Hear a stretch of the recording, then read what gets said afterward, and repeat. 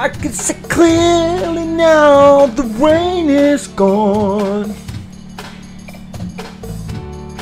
I can see all obstacles in my way. Gone are the dark clouds that had me blind. It's gonna be a bright, bright, bright, sunshiny day. It's gonna be bright, bright, bright, sunshiny day.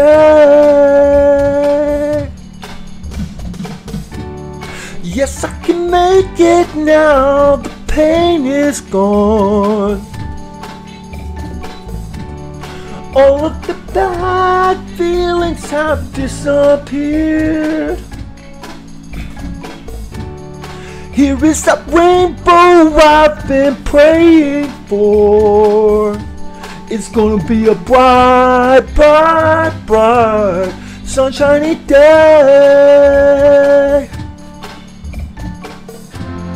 Look all around, there's nothing but blue skies. Look straight ahead, there's nothing but blue skies.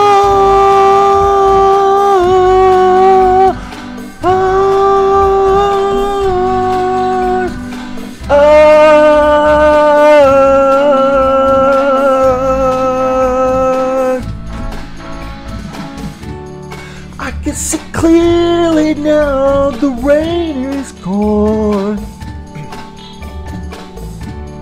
I can see all obstacles in my way. Here is that rainbow I've been praying for.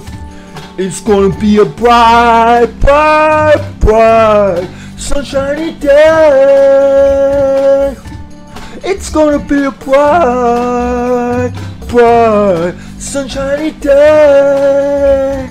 Yeah, yeah, yeah, yeah, bright, bright, sunshiny day. It's gonna be a bright, bright, sunshiny day. It's gonna be a bright, bright, sunshiny day. It's gonna be a bright, bright, bright, sunshiny day.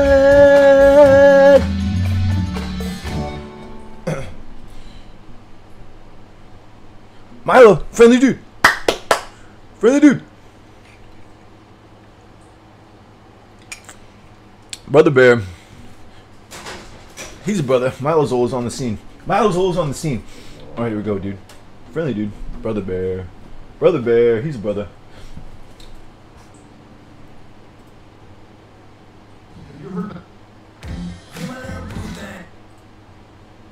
Come on, dude. Friendly. Come on, dude. Come on, Milo. Come here. Friendly dude, Milo. He's friendly. Come on, dude. Milo, come here. Cheek. Come on, Milo. Cheek. You want cheek? Come here. Here we go. Cheek.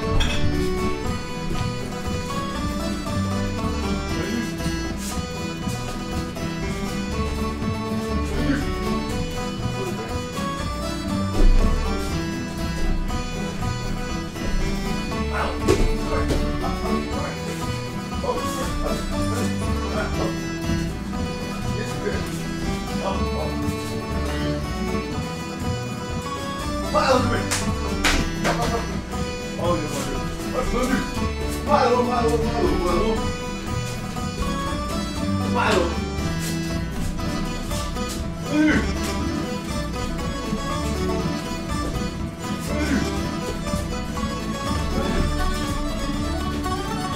Milo. Good morning, dude. Milo. Milo. Milo, brother there. Milo.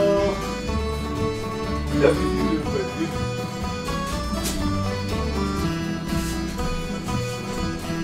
Dude.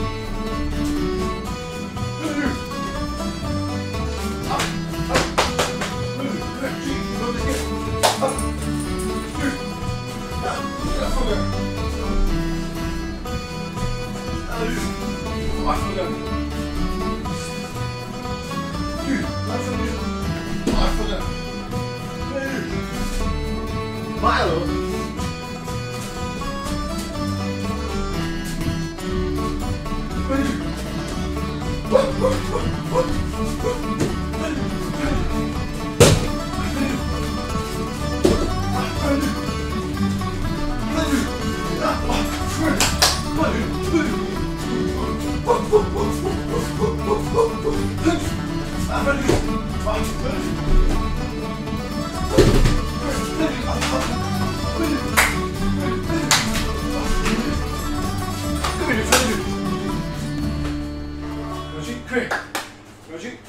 Come here.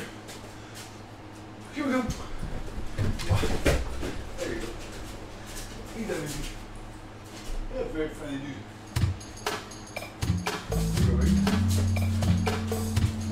Funny dude. That was about that. He's a big dude. That was a big dude. Big funny dude. Oh. He's that big brother bear. He's a bear. California bear. Very friendly California bear.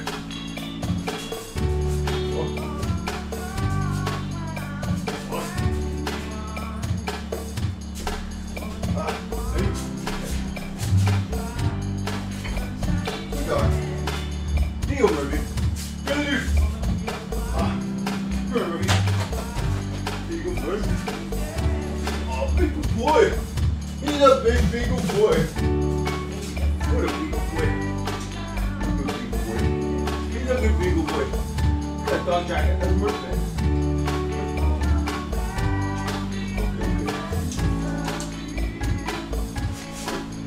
Good man.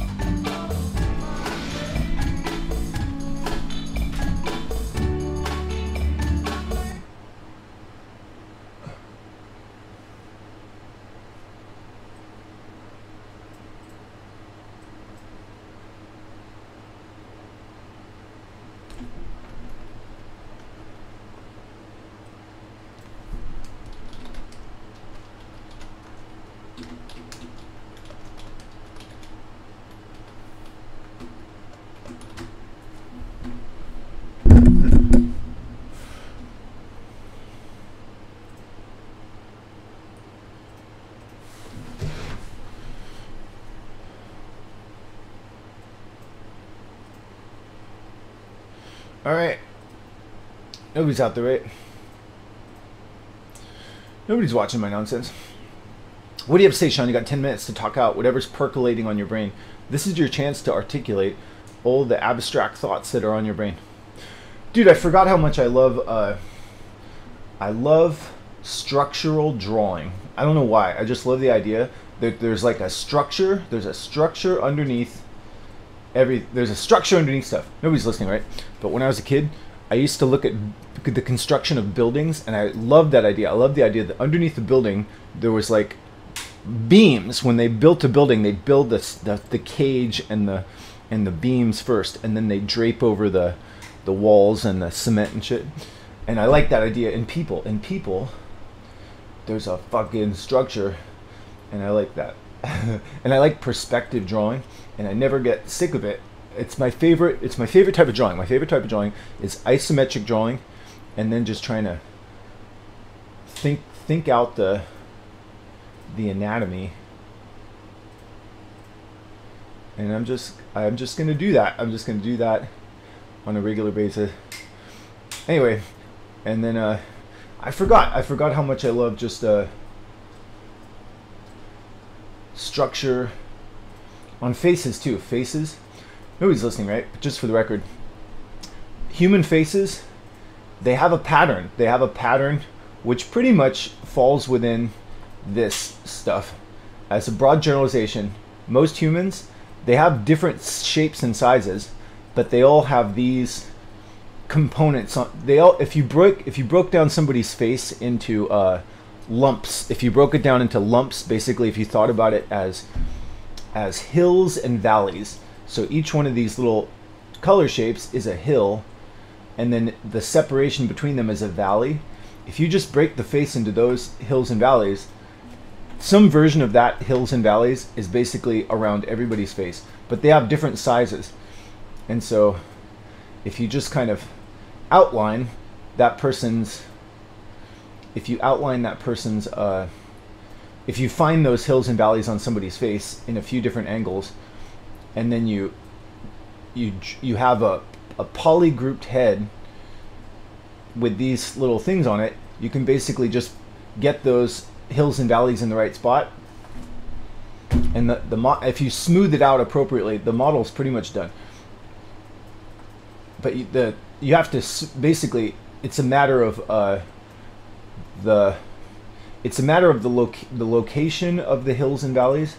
So the location and size of those hills and valleys on different people are in different spots, and then basically depending on how old they are, they're smoothed out. The valleys are smoother on different people. So older people, they have deeper, sharper valleys, and younger, prettier people, they have smoother valleys, but they still have the same hills and valleys on pretty much everybody.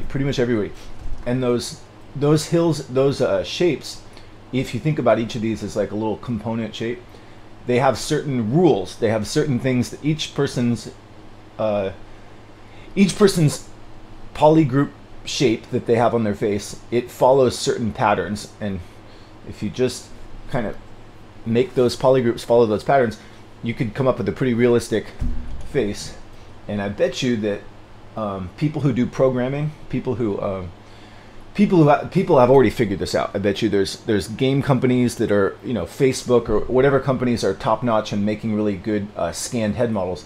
They probably just have algorithms that scan somebody's head and basically give it some version of these like designated hills and valleys, and also probably implement some version of the general things that those polygroups do, and it ends up coming out somewhat realistically.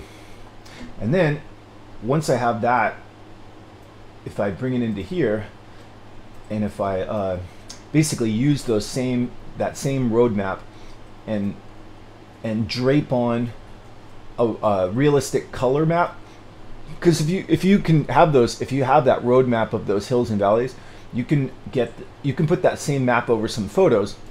They must do this at companies when they're scanning heads now.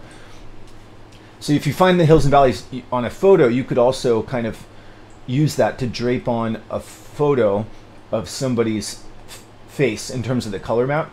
And then you can get, you could just have a generic bump map for what do they call it? The tertiary bumps, basically the pores and pock marks and stuff.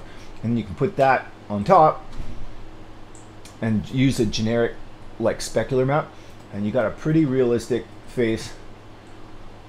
And that's what I like to do. Really, nobody cares, but just for the record, I have kind of a sick obsession with faces. And what's his name? What the hell is that guy's name?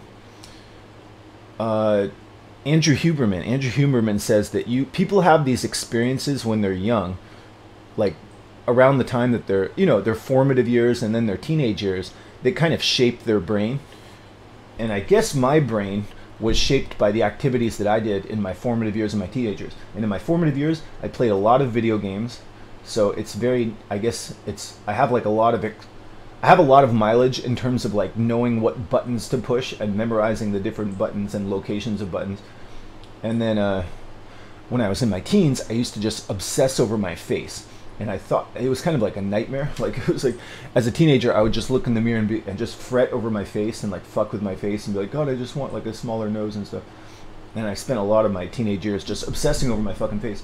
And now I have a brain that's kind of like, it's good at obsessing over faces. And so now I can make good models. So good things can be bad things. Can you substantiate that? They can be good, bad things can be good things later. Let's see if that shit that I said is true. Is there data to substantiate the idea that in people's formative years, like depending on what activities you did a lot as a kid, those kind of shape your brain and make your brain like more inclined to like be able to do that later in your life? Yeah. Yes, there is substantial scientific evidence to support the idea that childhood experiences can significantly shape brain development and influence future behaviors and preferences. But you can fight against that, right? So if you had some bad habits as a kid, you don't have to like keep doing that for the rest of your life. You could override those in your later years. Is that true? Yeah. But if you want to...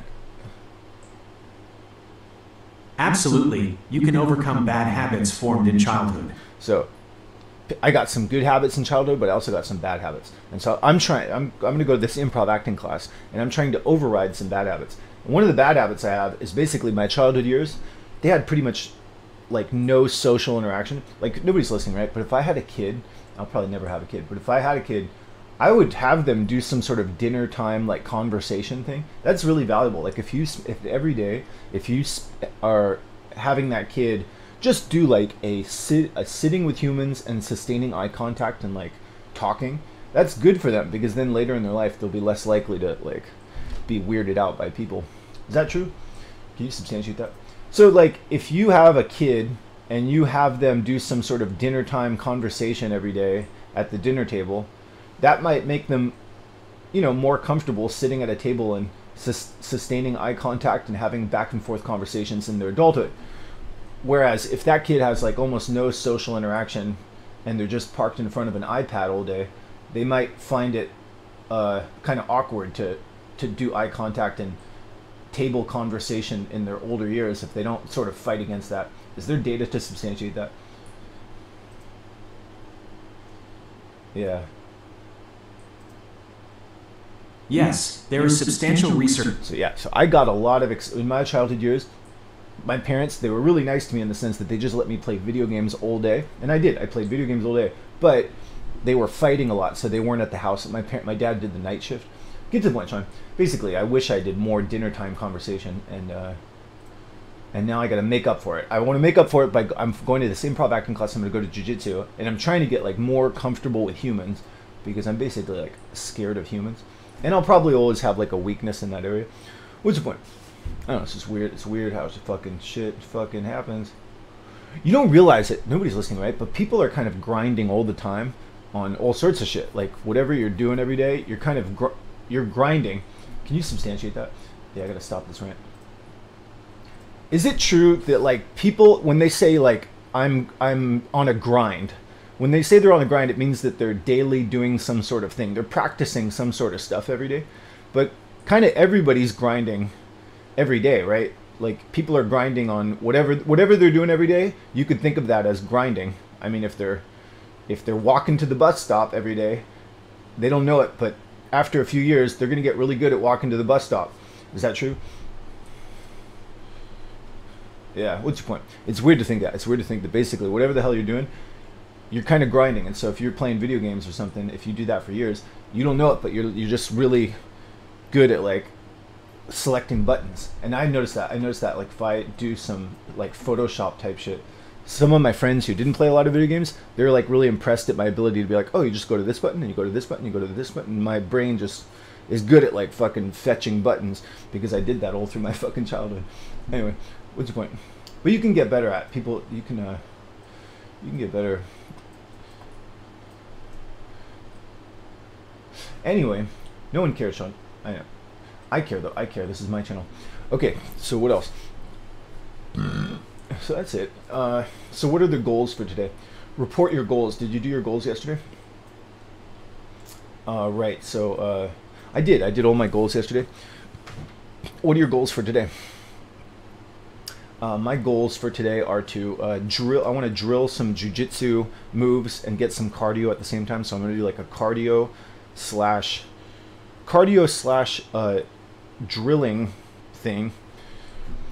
What else? I want to go to jujitsu. There's a Sunday morning open mat, and I want to go to jujitsu and wrestle 4 people, preferably 3 people that I think I can possibly beat, and 1 person that I probably can't beat. I want to wrestle like one kind of higher belt, and that's it. And then after jujitsu, I want to either run with my dogs or I want to go to improv acting. So my main goal today is I want to go to improv acting.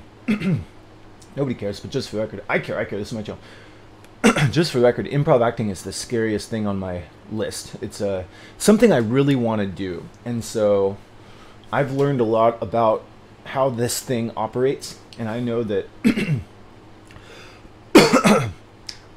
that this is the first 3 months that I'm trying to institute a very scary, unpleasant habit for myself. Is I want to go to improv acting, and I want to go like 3 times a week. I want to just if I could go every day, I would want to go every day, but I can't find a class every day. And I just want to get used to it. But because it's new and because I'm so kind of scared of so many things around improv acting, it's going to try to buck me off. There's going to be some unpleasant experience either today or over the next 3 months where I'm just like, oh my God, that was so cringy. Oh my God, those people hate me. Oh my God, this just isn't for me. And I'm going to want to quit. But I'm not going to fucking quit. And even if I quit, I'm going to start again. I'm going to be like, just kidding. I don't quit. I'm going to find another group. So how long do you want to talk about this? I can talk about this for 5 minutes. So worst case scenario, if I go to this class, the worst case scenario really is the people hate me so much that this is possible. They might just say, you're so awkward and you're making our experience so unpleasant. We would like it if you just didn't go to this class anymore. That's possible. People sometimes are too bothered by my awkwardness and they're like, we just don't want to deal with you. And so, okay, cool. There's another person I can deal with. They're not the only person in the, what's my point? Just that's I have to get used to that. It's just because I'm awkward, I'm going to get like rejected by people. That's going to happen all the time. And then I can do what I used to do for all my fucking life, which is just be like, I'm awkward. I should never deal with people ever. But that's going to lead me to be a fucking shut-in person. And so what's my point? Just expect that. I think to myself, do it lame, do it awkward, do it whatever, and encounter reactions. There's going to be reactions to my awkwardness. And the worst reaction is basically somebody just doesn't want to interact with me. Okay, cool. Go find somebody else to interact with. But don't just be like, I just give up. I'm never going to interact with anybody. Or that's not good. So what's the point? Just worst case scenario, they kick me out of the class. Find another. There's like 10 more improv classes that I have on my bookmarks. There's at least 2 or 3 of them in Berkeley by my jiu-jitsu place. So I'll just go to another one. And then if that one fails, I'll go to another one. And that happened with jiu-jitsu too. When I went to jiu-jitsu, the first 2 places were not right for me. And they're like, we don't really like you. Okay, go to another place. But eventually find some place you can do it. And then last resort is just do it in my fucking room. I can just do it in my room. But I'd like to do it with like people. What's the point? Just find it. That's the worst case scenario is they kick me out of the class. But anyway, so that's my goal, is to go to jiu-jitsu and try to turn it into what I call a enjoyable, sustainable grind. What does that mean? Enjoyable, sustainable grind. Just make it not awful. Try not to make it unnecessarily hard. Just do it easy, do it lame, do it simple, and try to find it. Don't make it like a big traumatic experience. And just do it at whatever level you can do it, and just assume that you're not even going to be good at it for like a year. Just make the habit something that you can do without it being like a terrifying, awful thing. And so that's my goal basically. Is just go to the thing, just try to do what the people say, get along with the people, and just try to make it fun, or at least not make it like terrifyingly awful. I want to go 3 times a week, and also pay for the class. Okay, sounds good. But then just prepare for the worst case scenario is they're just like, we just don't like you. We'd like it if you don't come to this class anymore. I'll be like, okay, no problem. I expect that that could happen, and I'll be like, no problem at all. Have a good day. I hope you guys have a good class. And then I'll go to another class. And then if that same class says the same shit, I'll go to another class, and I'll go to another class. And I have 5 other classes lined up. And if they all fucking hate me, then I'll find another class. But just there's improv classes all around the fucking world. You can do them on Zoom too, so it's like I'll just go to eventually there'll be one that tolerates me. And then fucking if they all fucking hate me, I'll just make my own fucking class. I'll just be like, fuck it, I'll just make my own. I'll start my own class. People can just do improv in my room or something. But I'm gonna do a fucking class. Okay, so we got that. So let's just relax and try not to make it a big deal. All right. And I want to reassure myself, I can get better. I can, like, just like jiu-jitsu. Like, I'm trying to do jiu-jitsu, and I'm like, I'm never going to get good at this. I can't get good at this. This is something that's for special people that are cut out for that thing. No. Isn't it true, like, for sure, that you can get better at improv acting? Like, it's not just something that people are born good at, and other people can't do it. If you do it regularly, and you learn the rules, and you practice it, like, I don't know, 3 times a week or even once a week, given a few years of that, you're going to get better. Probably a lot better if you do it for like years, right? Yeah. Absolutely. Now, when you say absolutely to that question, is that verified by like data and a lot of people's experiences?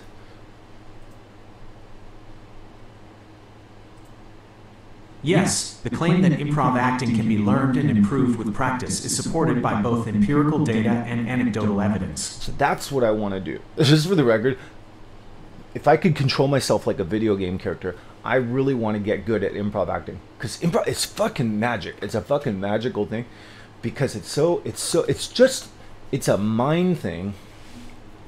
But also, it's like a sheer imagination thing.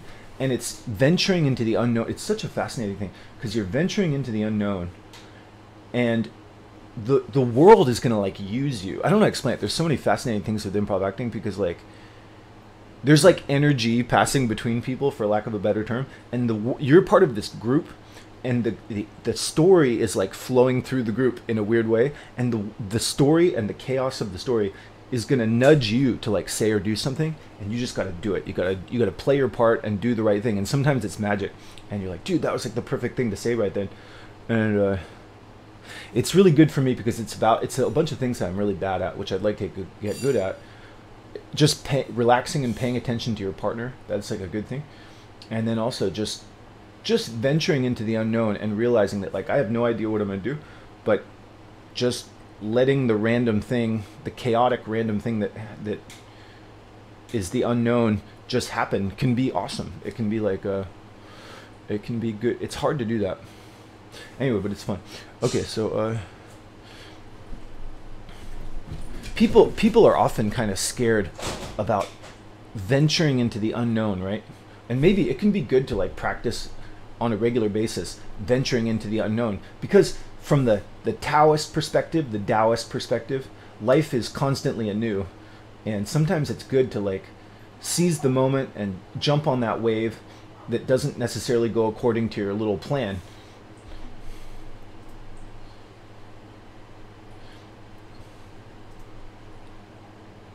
That's a great observation. The Taoist perspective indeed emphasizes the importance of embracing the unknown and going with the flow. It encourages us to let go of rigid plans and expectations, and instead, to trust in the natural unfolding of life. Yeah, that's what I want to do. I want to trust in the natural unfolding of life. I like rigid kind of structure. That's most of my day. Most of my day is very Confucianism, but I want like a little dose of Taoism. What's Taoism? Taoism is the idea that it's good to have rituals, it's good to have customs, it's good to give yourself a to-do list, but at the same time, life doesn't go according to your little plan. And sometimes there's like a wave that pops up, and if you're like, I can't go get that wave, I'm jumping in this one spot, I'm supposed to jump in this one spot. Well, the wave isn't in your like little spot, like there's a wave over here. You gotta abandon that plan and you gotta fucking jump on that wave. What's it going? That's the Tao. That's the it's good to be like a little Taoist and a little Confucianist. Is that right? It's good to have like a little Taoism in your life and a little Confucianism. And some people are more naturally Confucianism and some people are more naturally Taoism. But it's good to just embrace both of those lifestyles. Is that true?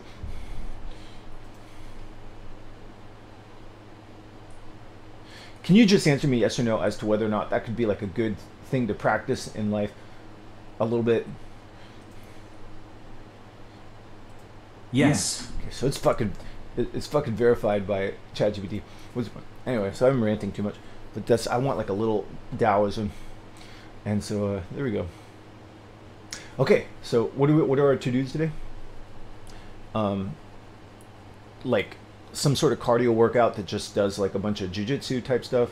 It's like I'm gonna do this jiu-jitsu type stuff, and my brain might say, this is weird, this is like a waste of time, and I'm gonna think it's just cardio, I'm just doing cardio. But instead of running, why not do cardio with like jiu-jitsu type moves? So I'm gonna do like a little jiu-jitsu move and then just turn it into cardio.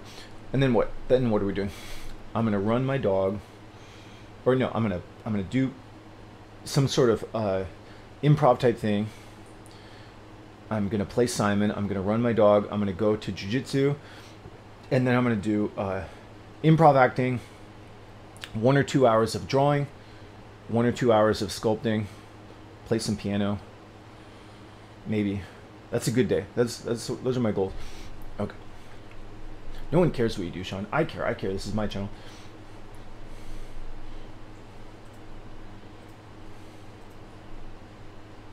You're obnoxious, Sean. Not all the time. Not all the time necessarily. No one is anything all the time. Can you substantiate that? If someone calls you a label, isn't it true that like no one is any label all the time? So if you have some label in your head or a label from the outside world, you can respond to that by saying not all the time necessarily. Like stupid is as stupid does, annoying is as annoying does. You can just not be annoying. You're not annoying all the time. Yeah, what's the point? Just fucking, it's good to remember that. Whatever that term is, if some person says, you're this, you're that, you can always say, not all the time necessarily. You don't do anything all the time. Can you substantiate that? Yeah, you don't do anything all the time. So if somebody says that you're a jerk, you just think, not all the time necessarily. But, you know, you have the right to be a jerk sometimes. Yeah. That's a valid point. Nobody's listening, right? But that's a good response to negative self-talk or any kind of thing. It's like not all the time necessarily, and that applies to good things too. If somebody says you're like a fit guy, not all the time necessarily. I got to keep doing fitness stuff.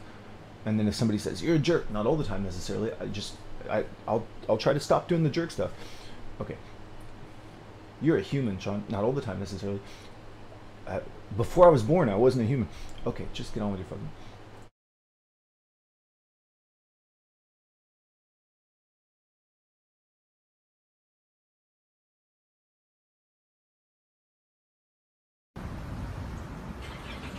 Well, life took me somewhere unexpected. I'm unprepared. It's about 6 degrees out here, and I'm underdressed. But guess what? No one gives a fuck. You gotta get the motherfucker in. Sometimes life can really hijack your fucking mind. When that happens to you, you're all fucked up. Your goals, your ambitions, everything is out the fucking window. In life, we all go through different things. Sometimes your girlfriend or boyfriend breaks up with you. Guess what? Get the fuck over it. They no longer want you. Maybe you failed a test in school, you worked your ass off. Guess what? You failed the fucking test. Get over it, move past it. Learn to not let life hijack your brain. At work, you've been working your ass off for that new promotion. You don't fucking get it, someone else does. Maybe they kiss better ass than you do. Guess what? Get over it. Life will hijack your mind if you let it. Don't allow all these things to make you a lesser person. You must own your mind. Don't let life own yours. Get after it, stay hard. Well, life took me somewhere unexpected. I'm unprepared. It's about 6 degrees out here, and I'm underdressed. But guess what? No one gives a fuck. You gotta get the motherfucker in. Sometimes life can really hijack your fucking mind. When that happens to you, you're all fucked up. Your goals, your ambitions, everything is out the fucking window. In life, we all go through different things. Sometimes your girlfriend or boyfriend breaks up with you. Guess what? Get the fuck over it. They no longer want you. Maybe you failed a test in school, you worked your ass off. Guess what? You failed the fucking test. Get over it, move past it. Learn to not let life hijack your brain. At work, you've been working your ass off for that new promotion. You don't fucking get it, someone else does. Maybe they kiss better ass than you do. Guess what? Get over it. Life will hijack your mind if you let it.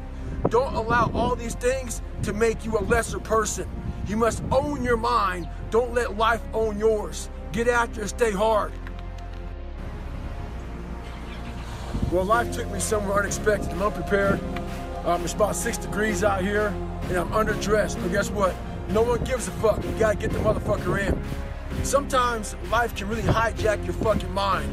When that happens to you, you're all fucked up. Your goals, your ambitions, everything's out the fucking window.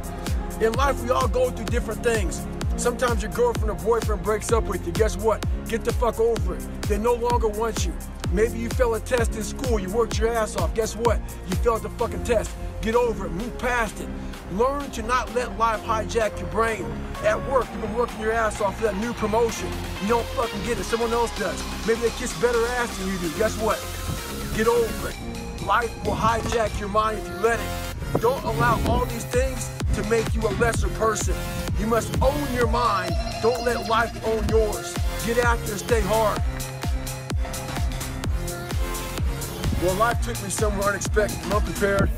It's about 6 degrees out here, and I'm underdressed. But guess what? No one gives a fuck. You gotta get the motherfucker in. Sometimes life can really hijack your fucking mind. When that happens to you, you're all fucked up. Your goals, your ambitions, everything is out the fucking window. In life, we all go through different things. Sometimes your girlfriend or boyfriend breaks up with you. Guess what? Get the fuck over it. They no longer want you. Maybe you failed a test in school. You worked your ass off. Guess what? You failed the fucking test. Get over it. Move past it. Learn to not let life hijack your brain. At work, you've been working your ass off for that new promotion. You don't fucking get it. Someone else does. Maybe they kiss better ass than you do. Guess what? Get over it. Life will hijack your mind if you let it. Don't allow all these things to make you a lesser person.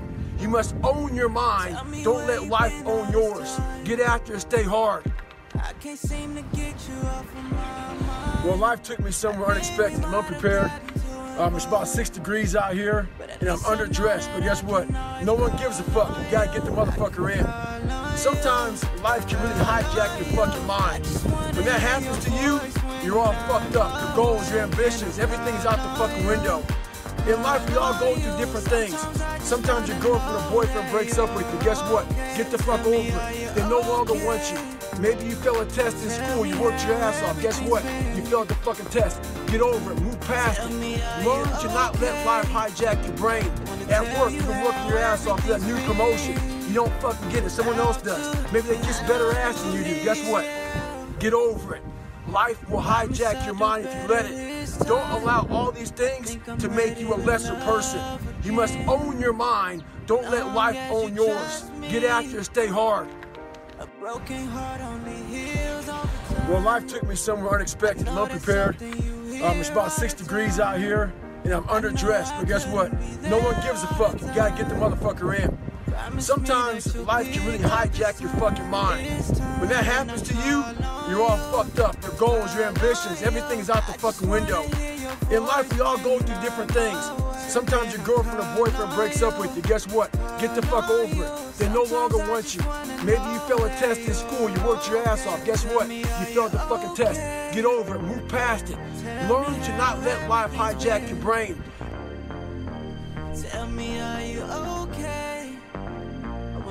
Just a token. Really a trifle. What I want is your voice. But without my voice...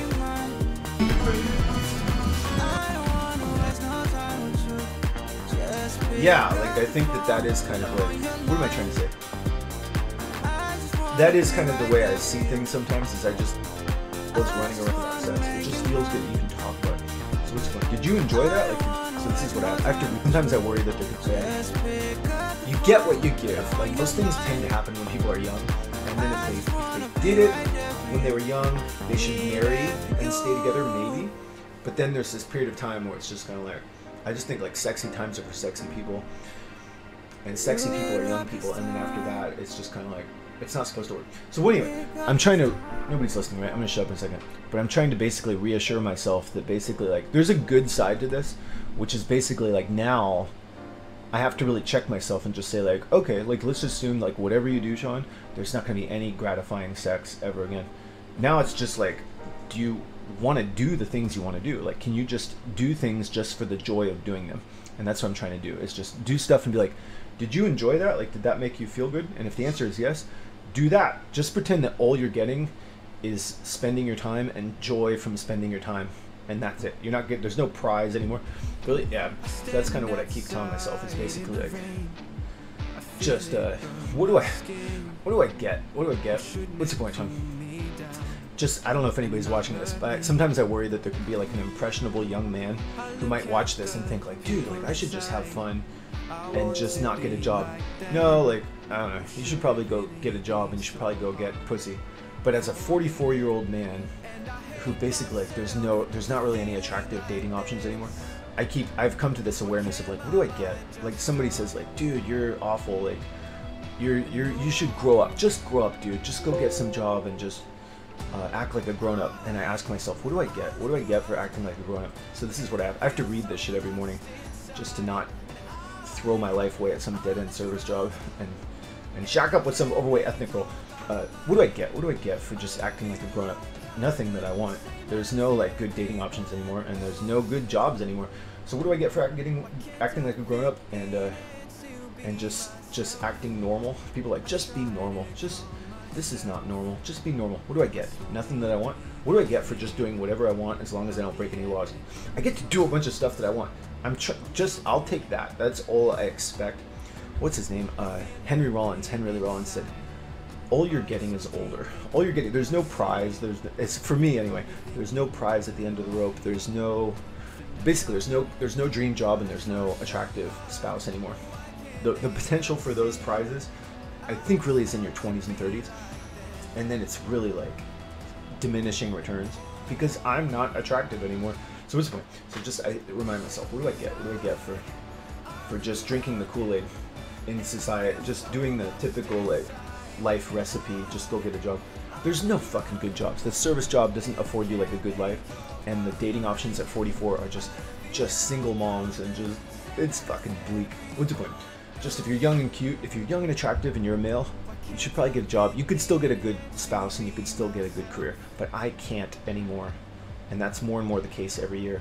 And so I'm thinking like, fuck it, I'm just gonna enjoy myself. So I just want to do things where it's just like, just things that make me feel good, and I just want to basically like chase away the doom. I just want to do things where it's like, let's just get rid of the doom. And so yesterday I got rid of like a lot of doom. Really? Yeah, that's it. That's the name of the game from here on out. It's just chase away the doom. But if you're young and you can like breed with somebody that you're attracted to and have a family, that's probably worth doing. Maybe. I don't know though. Like my dad, like nobody's listening, right? My dad had kids, right? And I've known a lot of other guys who basically have kids. And there's this time when my dad went to the DMV and he took a photo and he looked really sad in his photo. And I remember as a kid asking my dad, like, why do you look so sad in your photo? And he's like, because I don't really have a lot of joy in my life. Like I'm kind of unhappy a lot of the time. And I'm like, well, fuck, like if having my dad had a house and he had 2 kids and he was like really unhappy. And my mom treated him like shit. Like my mom, even to this day, my mom is just like, you one-eyed fool, go buy this, go buy that. And he's like, I'm just lucky to have her. And it's just fucking like, what's the point? That's the fucking fate. That's the fate of the dorky dude. He gets bossed around by the fat wench. That's how it goes. Really, yeah, that's how it fucking goes. And I'll take the Matrix. What's the point? Anyway, that's it. That's the situation. Okay, Sean, keep talking. Just you got to get through this. You got to talk your way into some positive shit. All right. So anyway, shovel out. I got to get rid of the doom. So I'm gonna read the sheet. If I read the sheet, it kind of shovels out some of the doom. All right. So what are we doing? Basically, let's say no one's watching this. No one's watching this, or I don't know if anyone's watching this. But I just want to note. There's this.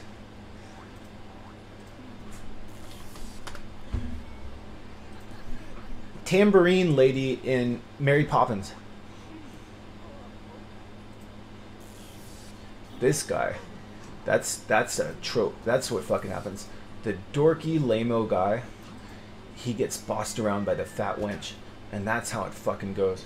Really? Yeah, that's a meta narrative. That was basically like my dad, and that's a lot of like lame-o guys. They get like a fat wench who basically goes, "You fucking fool," and they go, what's your point? The Wizard and Never-Ending Story. It's just a tale. Like that guy right there. That guy has my genetics. I don't know what that guy is, but that's like a type of human, and I have that genetics. He's got like little monocles, and he's like doing his little thing at his desk.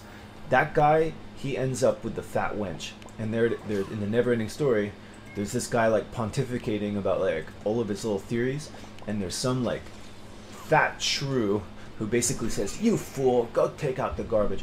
And that's what my dad was, and that's what a lot of just the dorky lame-o guy he's gonna get with like some overweight ethnic chick, or he's gonna get fat wench, and it's hell. And they're just there's a saying. What is that saying?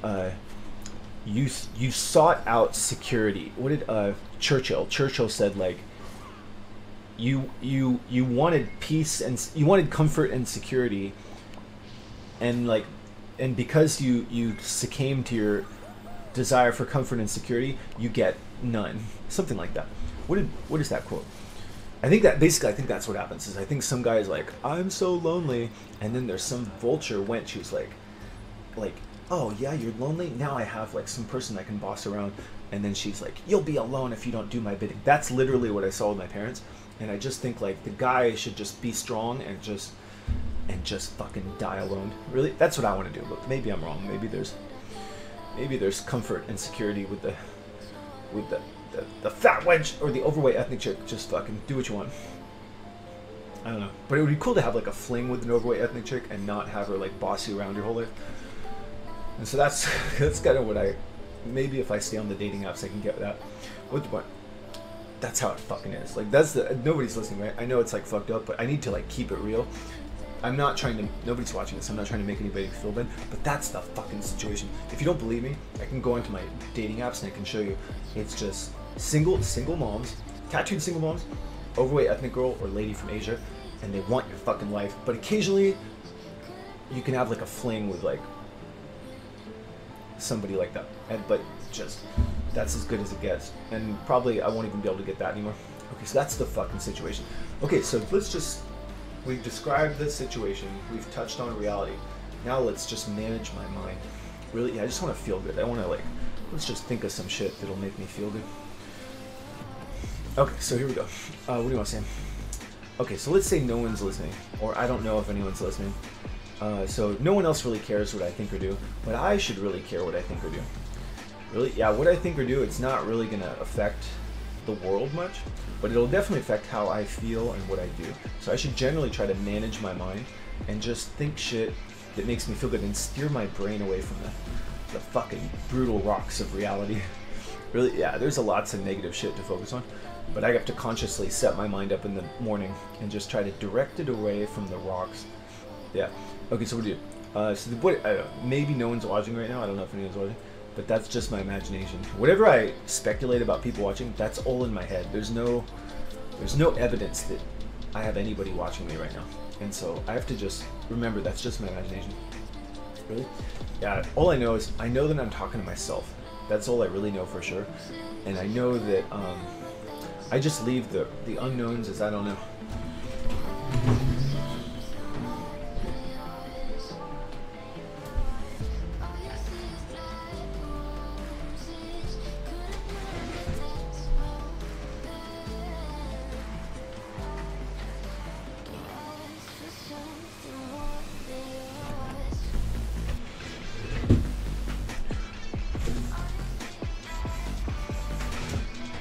Alright, so what are we doing? So just the facts. What are the facts? Alright, so just the facts.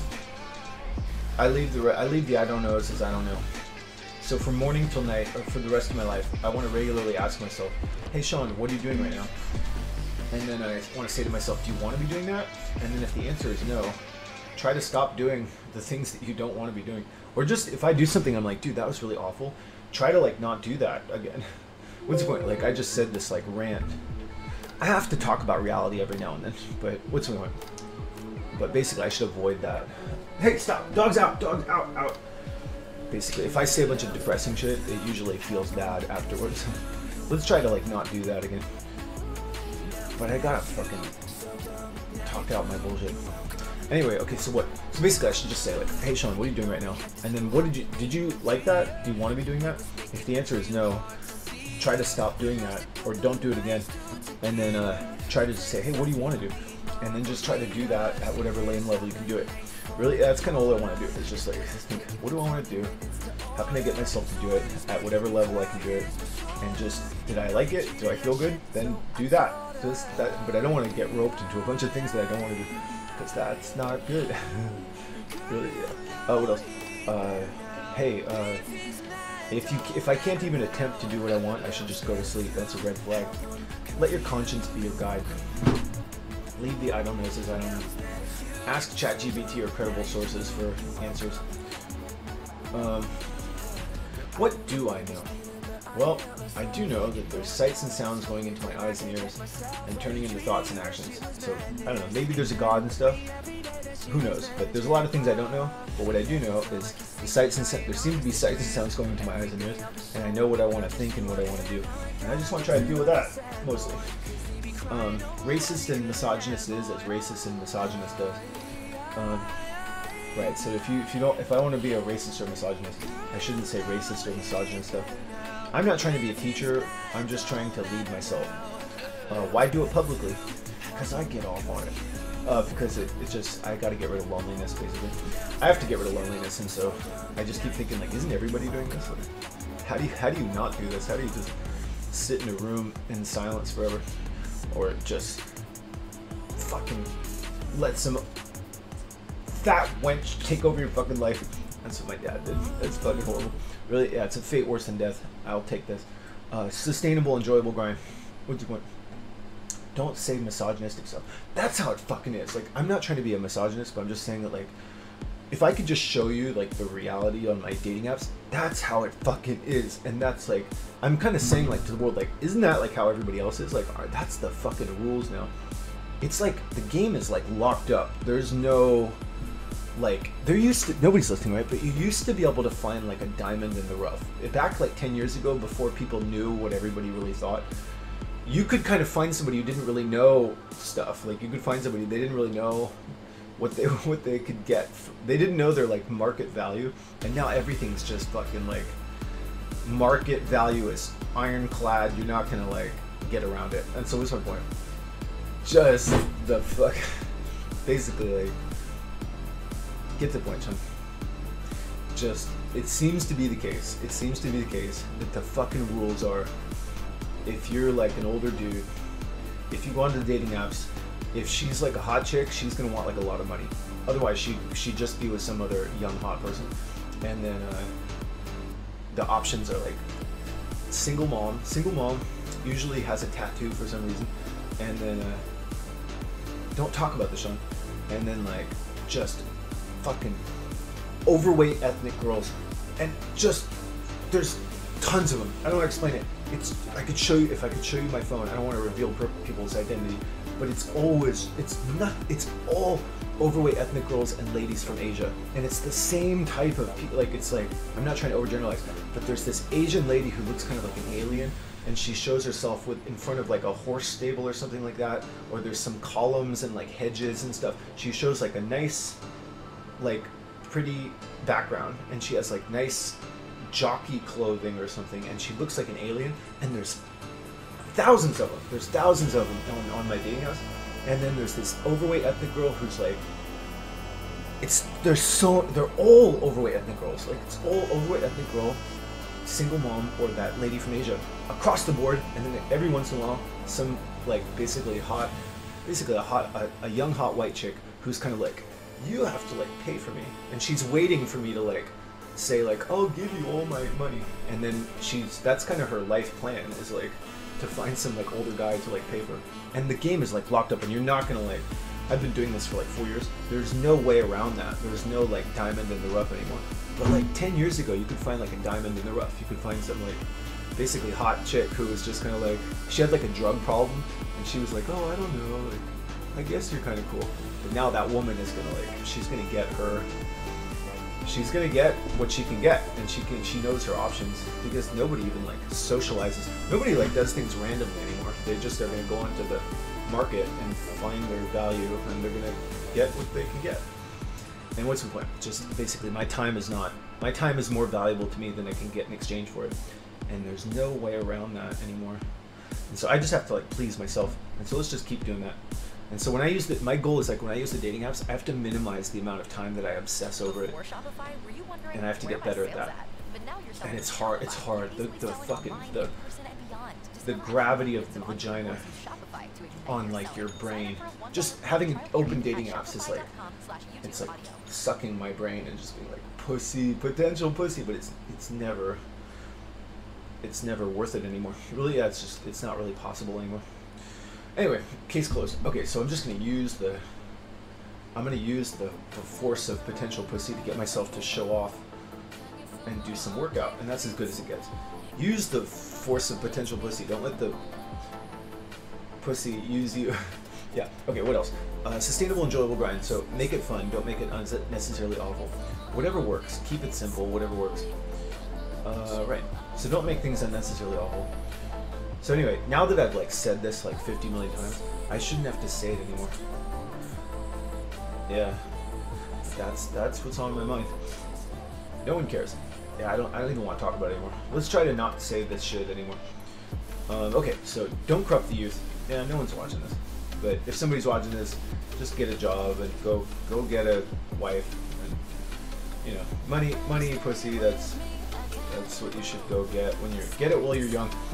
Keys to kingdom. Good to remember who has the keys to kingdom. Avoid alcohol. Oh god, I feel sick. I feel sick. No one cares. No soul mantra. What's the no soul mantra? In a world where everything is constantly changing and interconnected, the only thing that makes anything I got mosquito bites. The only thing that makes anything seem separate or stable is a word. A word creates an imaginary border around what is otherwise a constantly flowing, interconnected everything. What does that shit mean? It just means I don't think there's a soul. I think there's just words, and words make entities out of stuff that you could otherwise think of as multiple things or part of a greater whole. But I don't think there's a soul. It doesn't seem like there's a soul, because like if you get brain damage, what happened to your soul? And if you die and you go to heaven, what happened to your soul? Like, does the brain damage version go to heaven, or does the 5-year-old version go to heaven? What's the point? It just seems like it comes from a word. It seems like people think in terms of words, and it's not that word. The thing isn't just a word. What's the point? I want to go kill this mosquito. Maybe I should just spend the morning killing this mosquito. There's a mosquito somewhere in my room, and I want to just kill it. Let me just spend a minute trying to find this fucking mosquito. Let's find the mosquito.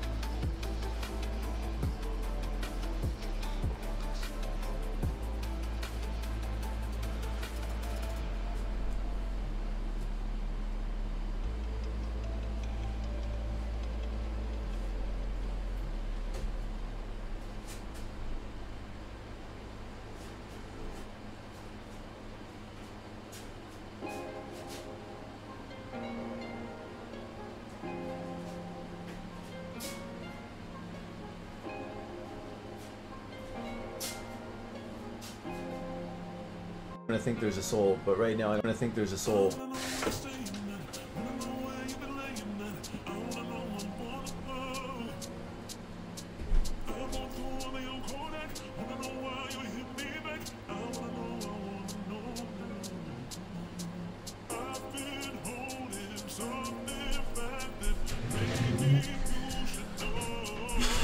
Okay, what was I saying? Yeah, I don't think there's a soul. But I don't know, when I listen to Joel Osteen, I'm going to think there's a soul. But right now, I don't think there's a soul. And that makes the world make more sense to me, because if I think there's a soul, then I start to think like what's my nature, or just, I don't know. It just seems like shit fucking changes, and the idea of a soul kind of muddies with that. What's the point? Also, it just makes you think like, well, what happens to you if you die? Like, if you think there's a soul, now you have this thing where it's like, well, where do I go when I die? Like, am I going to go into infinite blackness? And I just think there's not a you. There's not like a you. There's just fucking, there's kind of shit happening. What's more, I just think there's sights and sounds going into eyes and ears and turning into thoughts and actions. And there doesn't have to be like a you. There's no ghost in the machine. And the thing that you think of as you is really obviously like it's interconnected with its surroundings. Like if you had different sights and sounds going into your eyes and ears, you would be saying totally different shit. Like I didn't make up any of these words that I'm saying. What's the point? I just think that that seems like obvious. So I'm trying to tell myself that I just think that people are more interconnected with their surroundings than the words suggest. The words suggest that people are these little bubble entities, and so I'm just like, I think you guys are all ridiculous. I think talking about some person as though they're this separate thing that's not interconnected with its surroundings, that goes somewhere when they die, that seems just ridiculous. And it seems like it's a function of words. It seems like my mom said, "You're Sean." Now she says, "That's you. You are this person who's like driving the car of your brain." It doesn't. I don't think there has to be a you. I think there's just sights and sounds going. Like before my parents told me there was a me, there was just sights and sounds going to my eyes and ears and turning into thoughts and actions. And now I just think with all this talking, there's just more elaborate versions of that. But I think when somebody says, "Well, what happens to me when I die?" The mistake is thinking that there's some sort of like separate me. I was listening to that yesterday. There was a thing on Philosophize podcast where there's philosophy podcasts where they said like they think that there's like the material world, and then there's some sort of like non-material world of like the spirit world. And I think that comes from words, because words are not like real things. Words are kind of like imagined things, and so they make this mistake of thinking there's a you, and then they think the you is some sort of separate soul thing.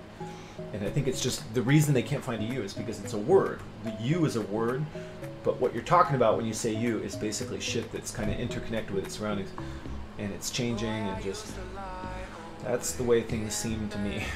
So I'm just saying that because I'm gonna listen to all this shit and people are gonna confuse me, and I'll be like, that's the way it seems to me. But when I listen to Joel Osteen, I'll believe his shit. And I think there's just thoughts. I think there's thoughts, and so like there's the physical world, and then there's like a lot of thoughts about that world.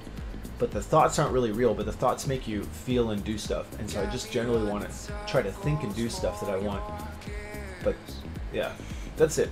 So I don't know, there's sights and sounds coming into my eyes and ears, and I want to remind myself that I can make my own sights and sounds. And that's what I'm doing. That's what I'm doing this morning, is I can like leave it to chance. I can just let the thoughts just kind of randomly float in my head, or I can just like create my own thoughts. Like right now what I'm doing is I'm creating my own thoughts with my tongue. I'm creating my own sights and sounds and thoughts rather than just leaving it like willy-nilly. And it seems crazy to do otherwise. Like basically if I read this thing, I've got a bunch of thoughts in my head that make me feel good for pretty much the rest of the day, or they give me ways to counter the negative thoughts. And if I don't do that, like how would I think otherwise? Like how would I expect to just randomly just stumble into like good thoughts?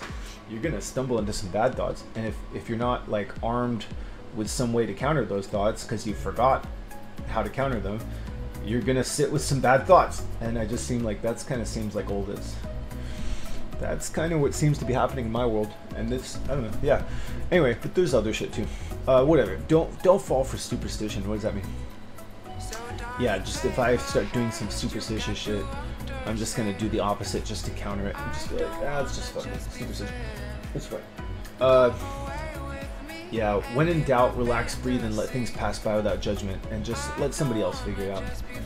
Really, yeah, just, I'm gonna say a bunch of shit that's gonna make sense, but sometimes I'm just gonna be like, I don't know, whatever, I'm just gonna relax, breathe. Some shit happened, somebody said some stuff, I said some stuff.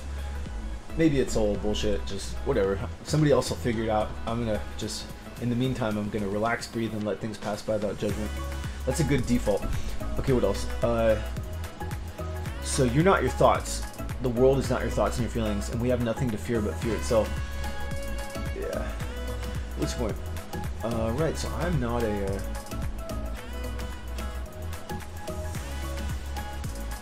a mind reader. What do you mean, Sean? Well, I got this little sheet that I read every day, and I remind myself that the world is not words. Thinking in terms of words creates some problems, because for one thing, it makes you think that it's just one thing, but it's not just one thing, it's many things. And what's your point, Sean? Yeah, basically, the world is not words, so there's always a positive counter thought I can think, and it's not just one thing. Whatever I think of as one thing, it's not just that thing. The word is going to suggest you're just a this, or it's just that. It's not just that. Like there's multiple interpretations, and so I should consciously try to think of 3 positive interpretations if I want to feel good. There's a way to feel good about that thing, or there's a way to feel good about myself. And if I just consciously try to think 3 positive things about myself, if I feel bad about, if I think I'm bad, just try to think about 3 ways in which you're good. And I can always do that. The ways to think of it as good are always available, but it takes work to like shovel out the random interpretation. So what's the point? Just there's on an ongoing basis, there's every day, there's going to be a voice in my head or a voice from the outside world that says something to the effect of you're bad and that thing you're doing is bad, or that other person is bad. And it's not just bad. There's a way to think of it as good, but I have to like think of it. So if somebody says like, I think you're a jerk, you say, yeah, but you probably also think I'm tall. You probably also think I have a good head of hair. You probably also think I'm good at art. You're just not saying those. So the world doesn't just have one interpretation. There's lots of things you could focus on, but in a competitive world, people are usually going to provide various versions of you're bad and that thing you're doing is bad. And just any one of those can like make me feel bad for like the whole day. I'm like, wait a minute, it's not just that. So there's good stuff too. And that's the whole thing. It's basically people are mixed bags. So the same thing applies for other people. Like if I think about some other person, I'll be like, oh, they're just an asshole. They're not just an asshole. There's good stuff about them too. And I'm going to try to focus on the good stuff for everybody. I know that they're not just this. They're not just like this bad thing. There's something bad about everybody, and I can sit with that, or I can just think like, oh yeah, there's good stuff about them too. So I'm going to always remember that there's like 3 positive counter thoughts to any of the negative thoughts, and I just have to do the work. And I have to I don't have to, but if I don't do the work, I'm going to just sit with a negative thought. And so I'll just try if I want to feel good about there's a way to think of that thing is good, or that person is good, or that activity is good. And if I do that, then I'll feel good, because it's not absolutely good or bad. Also, that thing can be thought of as multiple things. So a person is really multiple things. They're not one thing all the time. So if somebody says like, are you an artist? I don't know, not all the time necessarily. Sometimes I do some art. If somebody says like, you should do physical stuff, I do that too. Some things are not mutually exclusive. Sometimes you can do the other thing later. People are mixed bags over time. They do all sorts of shit. And so the shit changes. Like I should remember that like my interpretation is going to change over time. So if there's going to be some days where I just have like a bunch of negative interpretations and they're just festering on my mind. That seems to be basically the way my brain works. Is there's some like little Scrabble letters. There's Scrabble letters that I'm using to interpret the world, and it's kind of usually like the same world. I mean, and I'm like, dude, I thought it was good, but now I think it's bad. And then I'm like, well, I thought it was good before. I'll see it as a good again later. But right now, the things loaded in my recent memory are a bunch of negative interpretations, and I'm just gonna have to sit with those, and those are gonna taint my analysis of life. And then I'll forget about the negative thing, and then I'll be like, wait, like it's actually good, and I'll be like, yeah, it's good. It's not really good or bad. You just have some words that you're using that are lingering in your head that you're thinking about and analyzing the world with, and those change. And so I can either like try to change those by thinking about the good stuff, or just know that like when I go to sleep after a few days, I'll see it as good later. The interpretation will change over time depending on the recent words that have floated into my brain. And sometimes there'll just be so many negative words coming into my head, and they'll linger in my memory for like the whole day, that I'm probably just gonna feel bad for like the whole day or like a few days. They'll pass. I know how this goes. It's like 3 days later, I'll be like, hey, it's good. Now I'll analyze it. I'll remember more ways in which it's good, and that's like an ongoing thing. Okay, so what else? But it's not like absolutely good or bad. What else? But there's always ways to think of the good. There's always ways to think of the bad, and you can like consciously do that. But if you deal with other people, they're gonna provide various versions of you're bad, and you're like, I thought it was bad, now I think it's good. It's not absolutely good or bad. What else? Mind reading. So I'm not a mind reader, so I should remind myself that if I start tripping out thinking those people are thinking this and that, that's always just me thinking shit. But I'm not a mind reader. I'm also not a fortune teller. What does that mean? So if I start tripping out thinking like, I know this thing in the future is going to be bad, I don't know the future. So I should assume that that person is thinking something good, and that thing in the future is good until I know the facts. Because my brain is usually going to fill in the blank with something bad, and that's just my imagination. I'm not a fortune teller, I'm not a mind reader. Catastrophize, don't catastrophize. So if I start tripping out thinking like, oh, like I have a tumor. It's that thing on Google Image. It's like the thing on my foot. It's probably a tumor. It's not a tumor. You're just tripping out. I'm always kind of tripping, especially if I'm tired or emotionally overwhelmed. Just go to sleep. Get more sleep. And then in the morning, just talk to an expert before you jump to conclusions. What else? Emotional reasoning. My emotion's not the truth, so try not to make emotional decisions. Labels. What's that? Stupid is as stupid does. Criminal is as criminal does. So if I commit a crime, I'm not permanently a criminal. But if I do some good thing, I'm not permanently a good guy either. You just gotta keep doing shit. You're not permanently a thing. You can just do shit. But if you don't even try to do the thing because you think that you're a thing, that's a pain in the ass. So if I commit a crime and then I try to be a good person and says, don't try to be a good person, you know you're just a criminal, and you go, they're right, who am I? Who am I to do a good thing? I'm just a criminal. No, you're not a fucking label. Like, you can just do whatever you can physically do. It doesn't have to have anything to do with what you previously did. But if you want to be a thing, you got to keep doing that thing. So if you want to be an artist, you got to keep doing art. You're not an artist by default. If you want to be a good guy, you got to keep doing good stuff. You're not a good guy by default. But just do shit. Do shit. But, like, you can just do whatever you can physically do. And then if you can't do that thing that you can physically do, I'm not sure you can really be blamed for it. Really? Yeah, I like that idea too. It's just basically like, you should just, if somebody says like you're a bad thing, or if that voice in your head says you're just an asshole, and you go, oh no, am I an asshole? How do I know if I'm really an asshole? Can I change? Can I change from being an asshole? And if the voice or the other person says, no, once an asshole, always an asshole, you'd be like, well then, how can I be blamed for it? I can't change. I was born that way. That's just my nature. It's like calling a retarded person retarded. How can you beat yourself up for it if you can't even change? How can it be? You can't be blamed for it if you can't change. But then if somebody says, well, no, you could change. Well, then I'm just acting. I'm just acting, but I'll change later. Either you can change, in which case it's all good. You can change later, and you're just acting. You're not permanently that thing. But if you're permanently that thing, and there's nothing you can do about it, then you shouldn't beat yourself up, and you can't even really be blamed for it because you can't do shit about it. So in either case, I think it's good to just not really fret about it. Really? Yeah. And then what else? Personalization, what does that mean? So yeah, I think it's good to not have regret. So isn't it true that a lot of the top scientists say that there's probably no free will, and me and all the other people probably couldn't have chosen any differently than what they did? Don't a lot of the smartest people studying that subject think that could likely be true?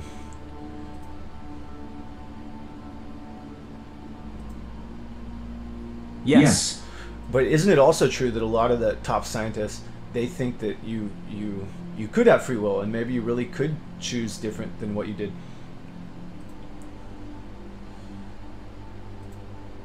Yes. So different, I'm always trying to remind myself, different people think different shit, and those people, they also think different shit. Like they weren't born thinking any of these things. And ultimately, it's just fucking thoughts. There's just physical reality. I love that idea. There's physical reality, and then there's like a bunch of like, should I have done different? Like, was that God's will? Maybe I should have done different. That's good. That's bad. Yeah. That's like a lot of like blah blah blah blah. But the blah blah blah doesn't really change like the physical reality. So that shit in the past, you can like think about it however you want. It's not going to change what the fuck happened, but it'll change how you feel. So like different people think different shit, and they didn't always think that shit. So you can also think like different shit. You can think different shit at different times. That person who thinks there's free will, it doesn't like really matter what they think in terms of like that's what fucking happened, but it affects how you feel. So you should just think the shit that like makes you feel good and not depressed. But then you can switch. You can switch. If somebody says like, are you a determinist, or are you a free will believer, or are you a Christian? I don't know, not all the time. Can I change? Can I switch to your philosophy? Yeah, if you switch to my philosophy, your whole life would be different. Okay, well I changed for a while, but then I'm going to switch the other bit, and they might say like, no, you can't switch that fast.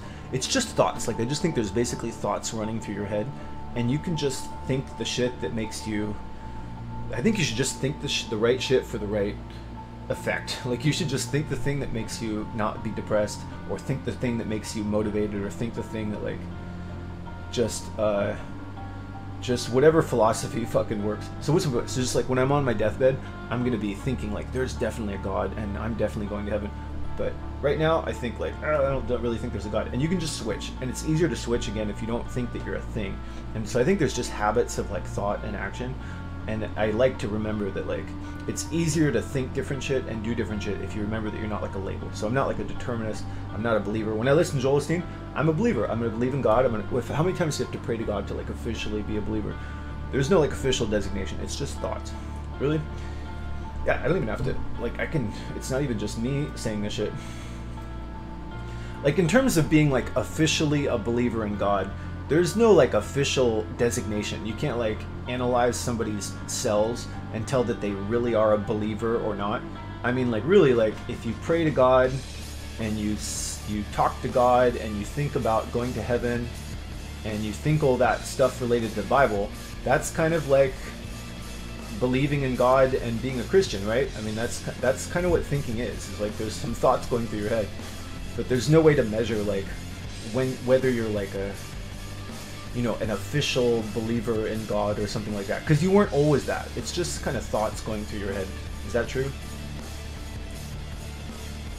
Yeah. That's correct. It's just thoughts. There's just like a bunch of thoughts, and if you have like a lot of thoughts that precede the other thoughts and you think those on a regular basis and you say something like, I believe that, that's it. That's as thinking as it gets. And like, it's just habits. It's just habits of thoughts. And so I want to be flexible in my habits and just be like, I don't know, sometimes I believe in God if that's useful. And basically if it's in the past and if I'm beating myself up, I say, there's no free will. I forgive myself. A lot of the top scientists, they say there's probably no free will. And so I forgive myself. I forgive that other person. But then when I think about the future, there's free will. I change my mind. I'm a free will believer. So you can I think it's just thoughts. You should use the appropriate thought for the appropriate effect. Yeah, you can do that because none of those people, they didn't always think that shit. And the thoughts are going to change, and you can just like keep thinking like new shit. But you don't control the field, and so eventually somebody will say, no, that's not how it is. And then you'll be like, oh, maybe they're right. They're not right. They didn't think that shit all the time either. What's wrong? It's just fucking thoughts. It's just thoughts. You should just run the thoughts through your head on a regular basis that like make you feel good. And occasionally you'll encounter some other people who say, no, it's some different shit. It's fucking, that's not true. And then you go, oh, maybe you're right. But really, like, people think different shit. Like, that's Jordan Peterson thinks one thing, Sam Harris thinks some other thing, so you too could all, just the fact that different people think different shit means that you can also think different shit at different times. So what's my point? It's just fucking thoughts. It's just fucking thoughts. The thoughts don't change like the physical reality, but they do change how you feel and what you do. So I think you should just think the shit that makes you feel good and does good stuff. So whatever thought works for the right situation. Yeah. Okay, so what else? So overgeneralizing. So if I think like everybody sucks or like I always do that bad thing, it doesn't fit into that neat little package. It's not that simple. So if I start thinking like everybody sucks or I always do that bad thing, if I think about it, sometimes I do some good stuff, and it's good to recalibrate. It's good to remember. What else? Just I want to think about the positive. So I want to recalibrate and remember what are 3 things I'm grateful for. If I'm focused on like what I don't have, I'll be like, I lacked these things. Like I don't have like a good job, I don't have a good girlfriend, and so what's the point? I'll be like, my life is terrible. But really, if I think about it, I have no cancer and I'm not starving and I have all my limbs. I win already. I have the best stuff already. Having no cancer and having all your limbs and not starving is like the best. I'll take that over dream job or dream girlfriend. Really? Yeah, I have the best stuff already. Anything else is bonus. What else? Yeah, that's basically it.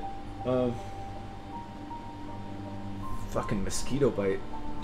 Fucking mosquito bite. Anyway, what else? Don't get caught in other people's shoulds. What does that mean? So yeah, I gotta remind myself that the darkest times in my life are usually times when I can't get myself to do the shit that I want to do. I just want to like write down like this is what I want to do with my day, and if I can't even do it, that's a real pain in the ass. And so I just want to think the shit that makes me do what I want to do. And so some of the darkest times in my life are when somebody basically says like, you shouldn't do that thing that you want to do. You should do something that like serves my interests or confirms my way of life. And if I go, they're right, I should do what you say, what I'm doing. Basically, people are going to try to say like, you should do what serves them. And if I do that, it's fucking misery. And if I start to load my day with a bunch of shit that I don't want to do, and I'm like, dude, how did I get roped into this shit that I don't want to do? It's because somebody said, you should do this thing that like I say you should do. And usually that's because that person wants money, or they want, you're doing something that doesn't confirm their way of life, and they don't really care.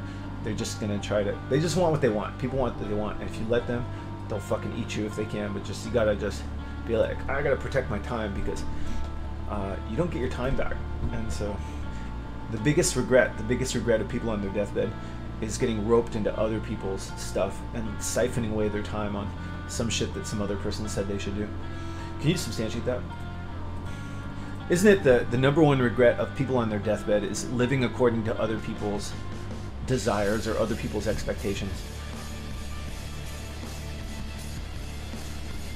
Yeah. Yes. Very, very easy to have that happen. I've had that happen a lot in my life. Suddenly somebody says, you're bad.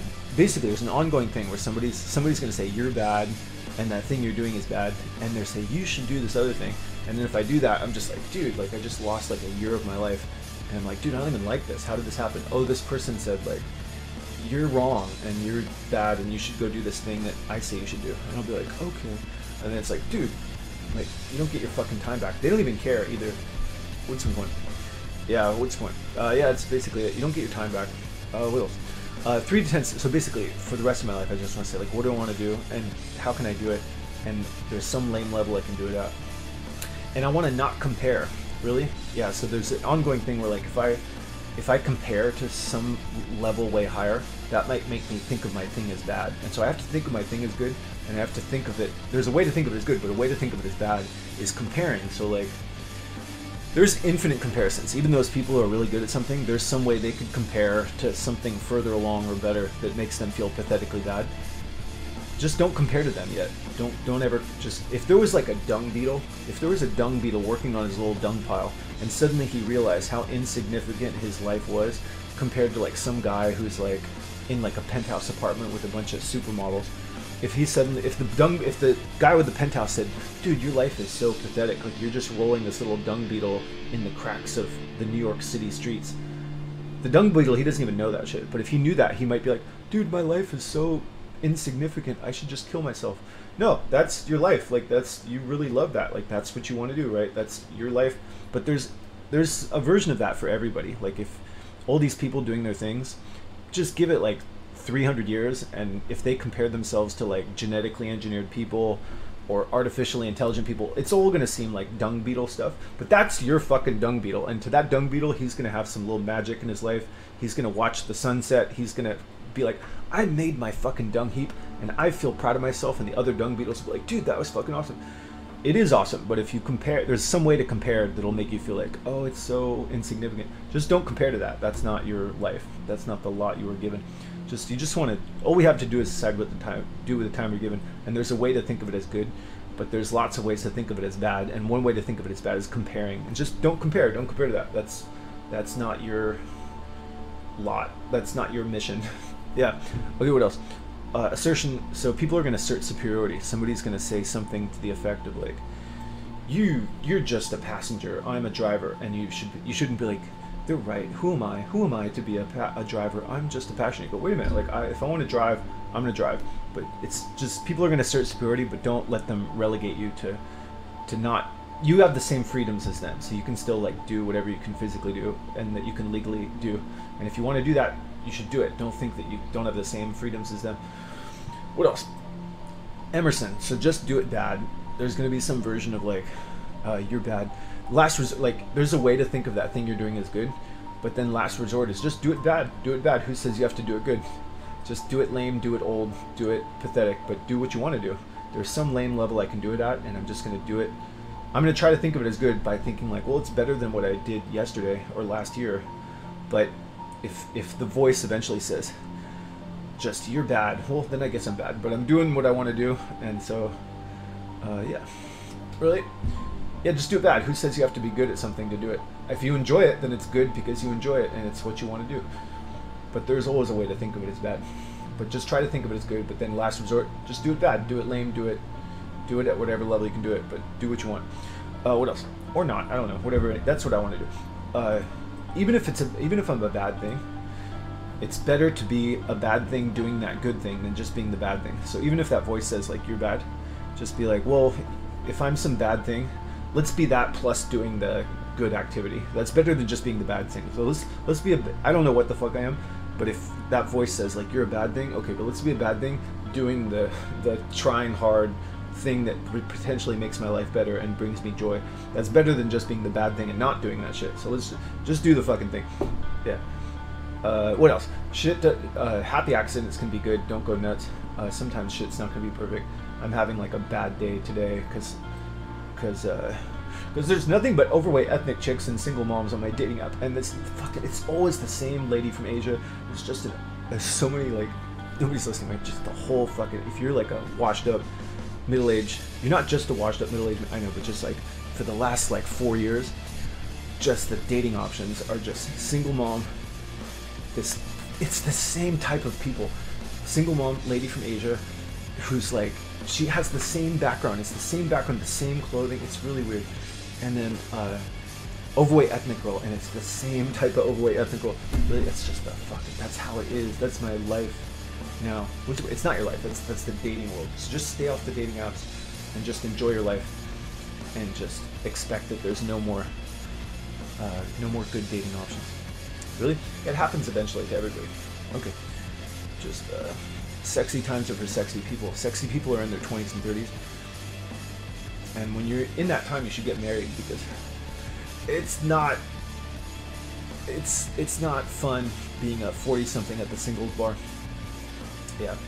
So just try to avoid the singles bar too much, huh? Okay, what? Change the channel. So you can always change the channel.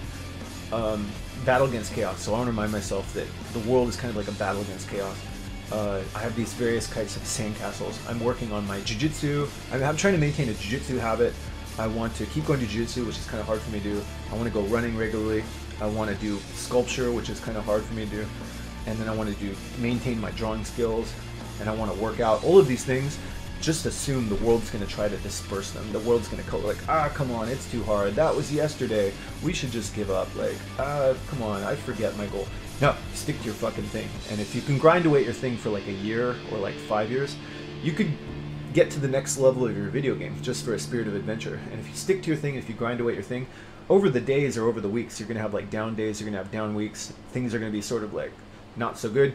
Stick to your fucking thing. Do it at whatever level you can do it. And if you check back on your progress after like a year, you'll progress, especially if you're genetically talented at that thing. But even if you're not, like, you can get better at your thing if you grind away for like a long time. But if you keep changing, and if you just quit after a few days, you don't really get to the next level of your thing. So it's nice to get to it's for a feeling of progress. It's nice to kind of like have these snowballs and keep rolling your snowball through the ups and downs. Don't jump ship. Just pick a few stocks and stick with them for like 30 years. You can diversify, or you can go all in on the thing that you're talented at. But if you keep rolling your snowball for like 30 years, you could have a really good thing. And why try to make your thing better? I don't know. Might as well try to make your thing better. Why? Because better is better than worse. Why try to do anything? I don't know. Might as well try to make your thing better. Why? Because better is better than worse. Really? Yeah. So even if you quit, if you put your snowball down for a while and it starts to melt, and somebody says, you're a quitter, you're not a quitter. You can always get back on the horse, and you're never out of the fight. What else? Until you're dead.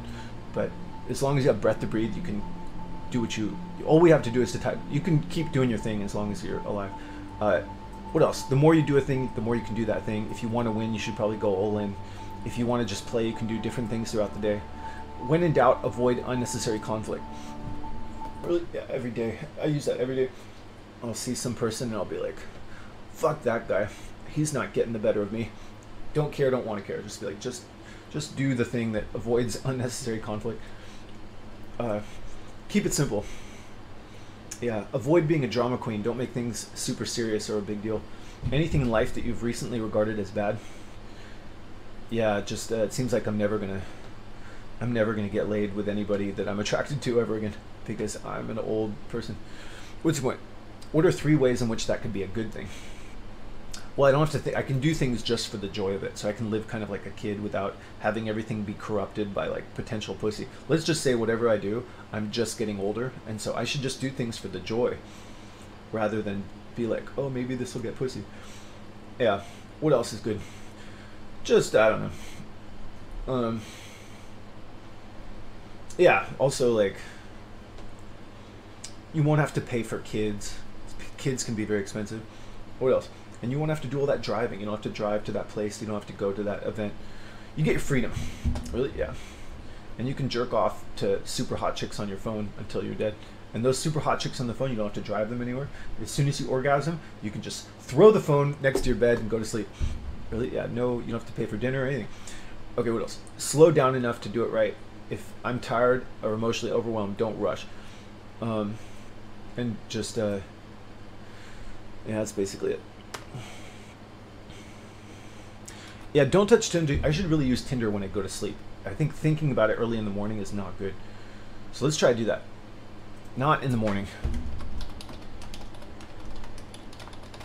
Let's try that. So tonight I'm going to use Tinder before I go to sleep, but then I'm not. I'm going to make a point to just, once I'm like totally spent, then I can like trip out about like potential pussy.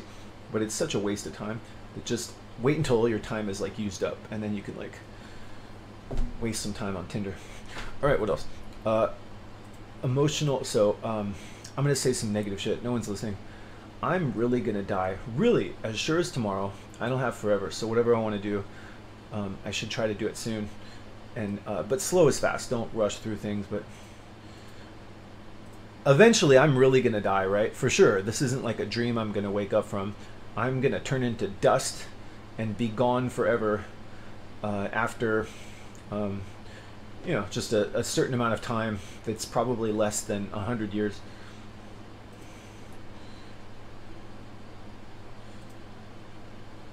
Yes. Yeah.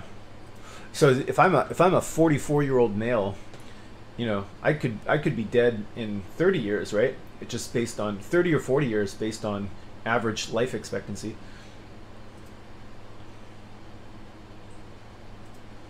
Yes. So it's not even guaranteed. I mean, I could die tomorrow, but basically, for sure, I'm going to be dead. And flash forward 60 years, I think you could say for sure I'm dead or as good as dead.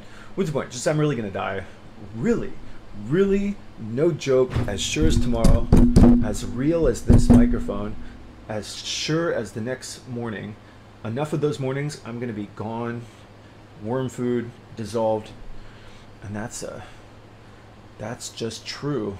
This is not like a dream I'm going to wake up from. Yeah. Yeah, that's real. That's how it fucking is. What's the point? So that reminds me that most of the world is not me. Almost all of the world is not me. Really? Yeah. Is that true? Yeah. Almost all of life is not me. And if I want to be nice to people, I should remember that they're all my everybody could, any person that I see is somebody's son, mother, father, or daughter. And so if I want to be nice to people, I should remember that. And we all share common ancestors. But sometimes it's easier to help other people than to help myself. And so if I can do that with no skin off my back, cool. But I'm not sending money to that lady in Africa anymore because I don't want to get a job. I don't have a job. I don't have any money. And I don't want to turn my life upside down for some stranger because they'd fucking eat you if they could. Really, that person, those strangers, they don't really give a shit about you. She's not giving me any money. She could have. Yeah, what's the point? Just people care way more about their selfish shit than they do about the lives of strangers. And you and I are strangers to most people. Can you substantiate that? Isn't it true that you could buy a Toyota that would get you from point A to point B for $30,000 less than, you know, like one of the higher priced Teslas?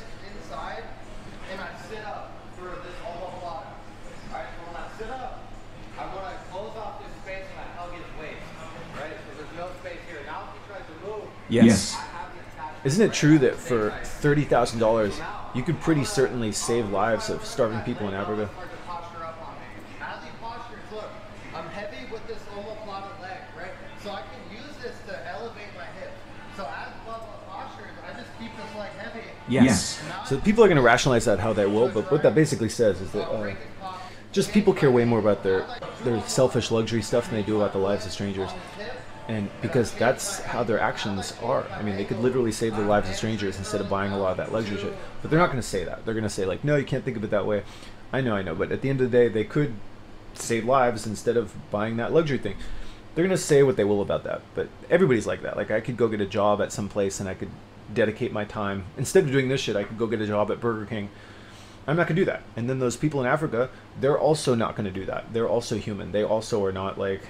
They could save lives. They could save animal lives. They could just not eat that animal, but they're going to be like, I want bacon, and I'm gonna kill that fucking animal because I care way more about my selfish stuff than you. Really, yeah. Also, kids are unnecessary luxury things, and when people have sex, they're gonna try to get whatever they can for their kid, and if that means if that's to your detriment, they'll opt for that. They care way more about their thing than they do about your life, and so if you let them, they'll rope you into taking your time and money, and they're going to serve their interests. Really, everybody's kind of prone to do that. And so basically, if you're not careful, people can like use and abuse you, and they're always going to say you should like do the thing that converts your time and your effort into serving my ends.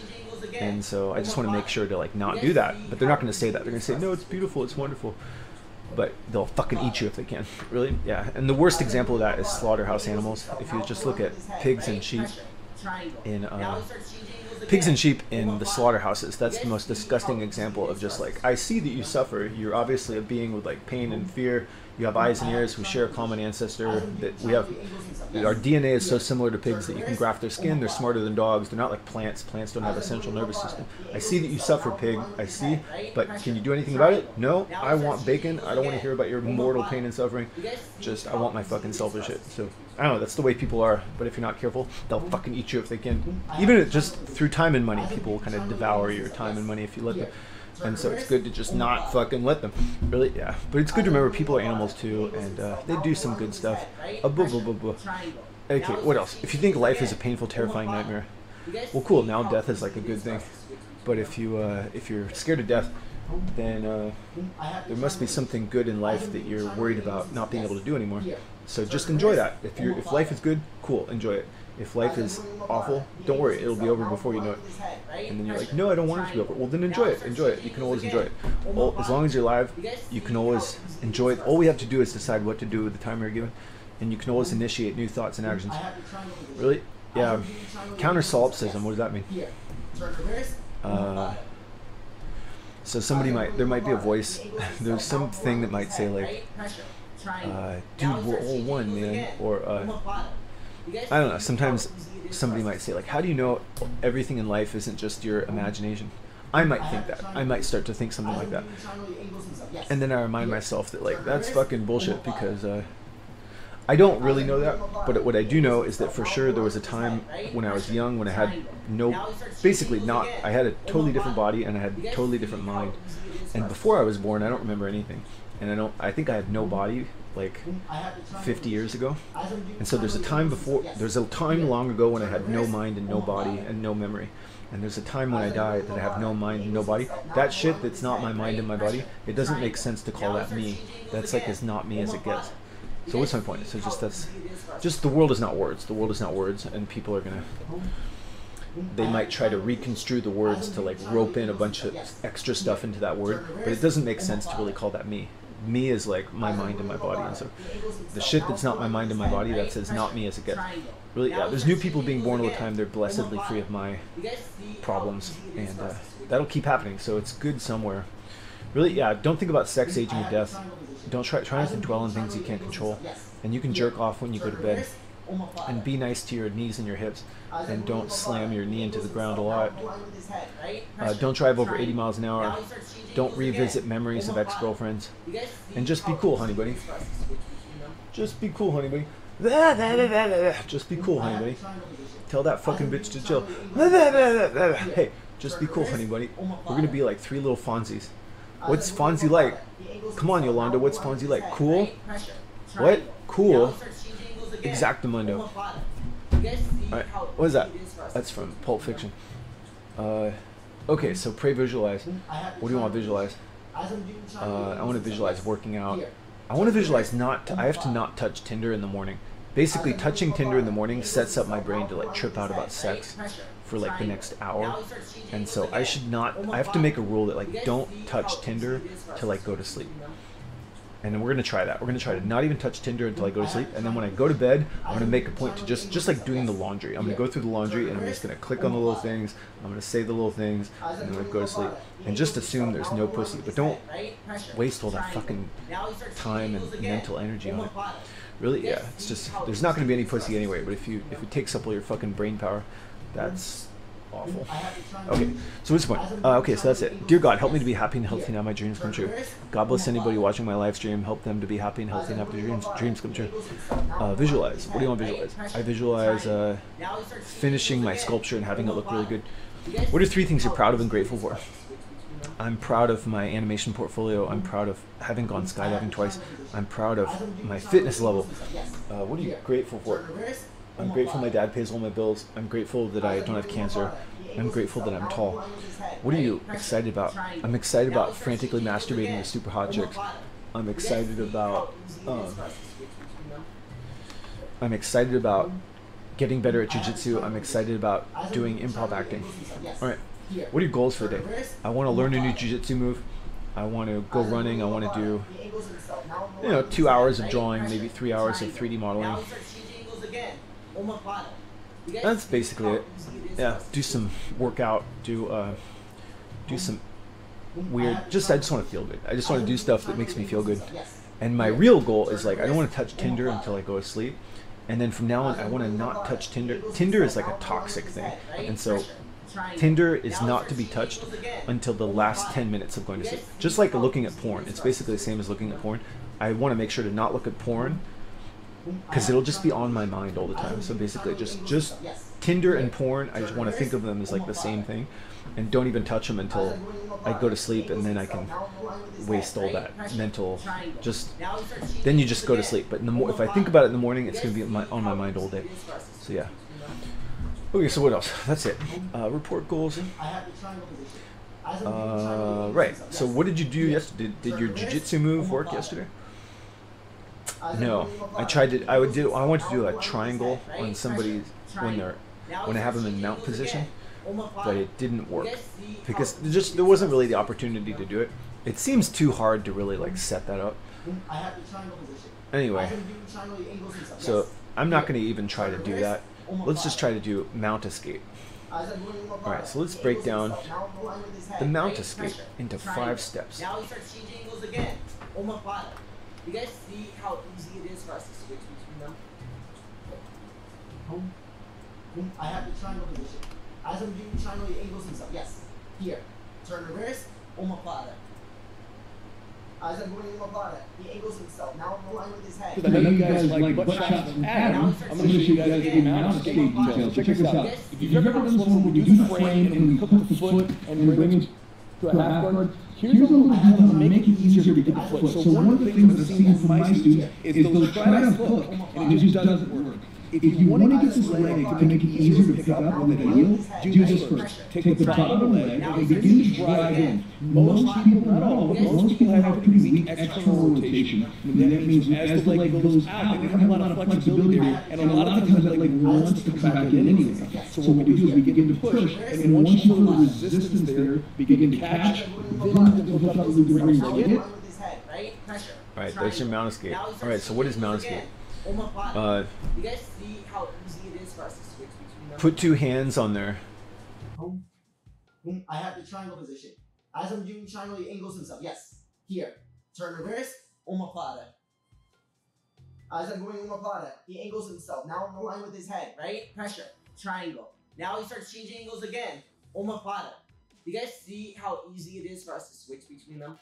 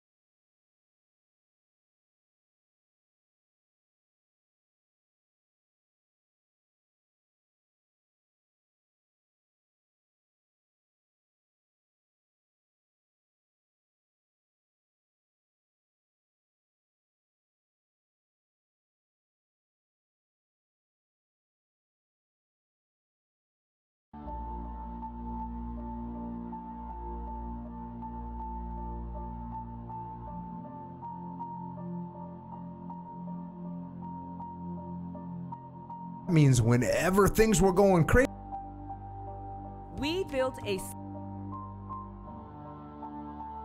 When my life gets crazy. and you are emotional, if you scream, I need help over here, if you panic like this. So every time I ever talked on the radio, my goal was to never sound panicked, never sound emotional, no matter what was going on, sound very calm and cool. So that means whenever things were going crazy and I was about to have to get on the radio, what would I have to do? Breathe. I had to breathe. I had to take a breath. And so it's the same thing. It's just that something that I was doing so that I could, you know, I'd be, oh, there's got stuff going on. Okay, I'm about to talk on the radio. Hey, this is Jocko. We need about 10 more guys down to this building right now. And that, me taking control of my breath also would help me get into a controlled emotional state where I'm not losing my mind. Yes. That's very powerful. From jiu-jitsu. Yes, because you know the breathing system, because you stay 7 days without food, you stay 3 days without water, 5 minutes without oxygen is already dead. Yes. So the efficiency of the breathing system is very needed, and people take this for granted. They don't, oh, I born, I get slapped on the butt, and you're alive and well, and you can live like, if you don't train in breathing, it's like your biceps, it's like your strategies, your techniques, your jiu-jitsu. If you don't train in the breathing system, you're gonna work with 40% less the capabilities to really refresh yourself, hyperventilate, bringing yourself to a next level of understanding. Because if you get tired and you don't know how to hyperventilate, you get tired and your mind starts to fade a little bit. You start to making poor decisions. You start to get completely off your game because there's no oxygen enough for the brain and the body. But if you know how to hyperventilate, you can have cramps, acid lactic all over. You cannot even move well, very tired, but your brain is too sharp. You can see details, you can see the girl smile at you, you can see the surfboard, you can see everything you want to see and talk because your brain is still fresh. And that's the capacity you have to learning how to hyperventilate and use the diaphragmatic breathing, which improves your life like a ton. Oh, that's awesome stuff. Going through the book, I mean, at this time, you also you had met Kim. Yes. She got pregnant with your first son. Yes. At this time, and she was what? Some kind of a model, some kind of a surfer girl. She was the first sponsored surfer girl in Brazil. She was doing hang gliding. She was a top model for fashion. She do some modeling for soap operas and stuff. So she was pretty hot girl at the time. I'm gonna fast forward a little bit here. So you have your first son. It says the year 1982 was a bittersweet one.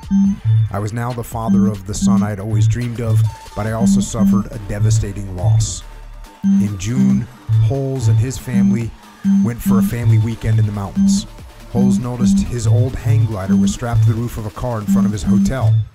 It turned out that the owner was a friend of a friend. Even though my brother had promised his wife, Angela, that he would quit hang gliding after he'd had several close calls and friends had died in accidents, he made arrangements to go the next day. The following day, the conditions were very bad because there was no wind. If Holes got his mind set on something, however, there was no saying no to him. Although the owner of his old hang glider did not want to go because he thought it was too dangerous, Holes talked him into letting him use it for just one flight. My brother ran down the ramp, launched, initially got some lift, but then began to spiral and he hit the ground 90 yards from the ramp. His friend ran into the overgrown forest and found my brother hanging upside down with his eyes wide open. Although he looked perfectly fine, his neck was broken and Holes was dead. I received the news over the phone, and it took only seconds to know that my life would never be the same. Not only had I lost an idol, a teacher, and my favorite brother, but I was now officially the family champion. Now I would have to answer all the challenges and lead the next generation of Gracie fighters. I was now my family's last line of defense. His death affected our family dynamics dramatically. Holes had brought the two sides together because he was Carlos's son, but raised by Elio. He acted as a bridge between the two sides of the family, but now that bridge was gone forever.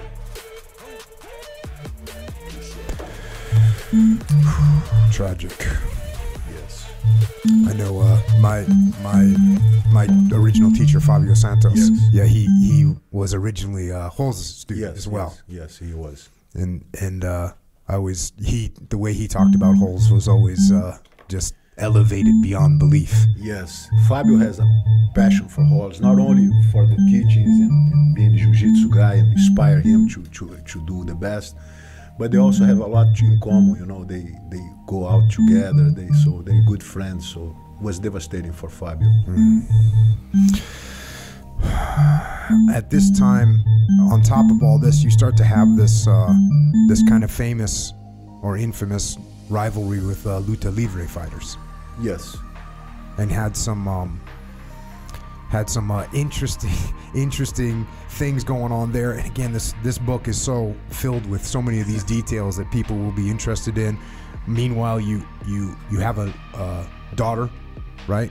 Yes. Your first daughter, and then a second daughter. Yes. So now you're up to 3 kids, and again, these are all things that are detailed in the book and all kinds of interesting stories around that. You also say the Gracie clan continued to divide along bloodlines. While Rorion was trying to establish our martial arts in the United States, Carlos Gracie Jr. was going in a different direction in Brazil and primarily focusing on a competitive form of jiu-jitsu that would become known as sport jiu-jitsu.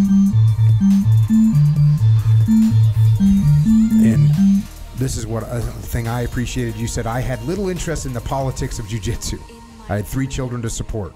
I wanted to fight Vale Tudo professionally, and the only place to do that outside of Brazil was in Japan. So at this point, Rorion had moved to America.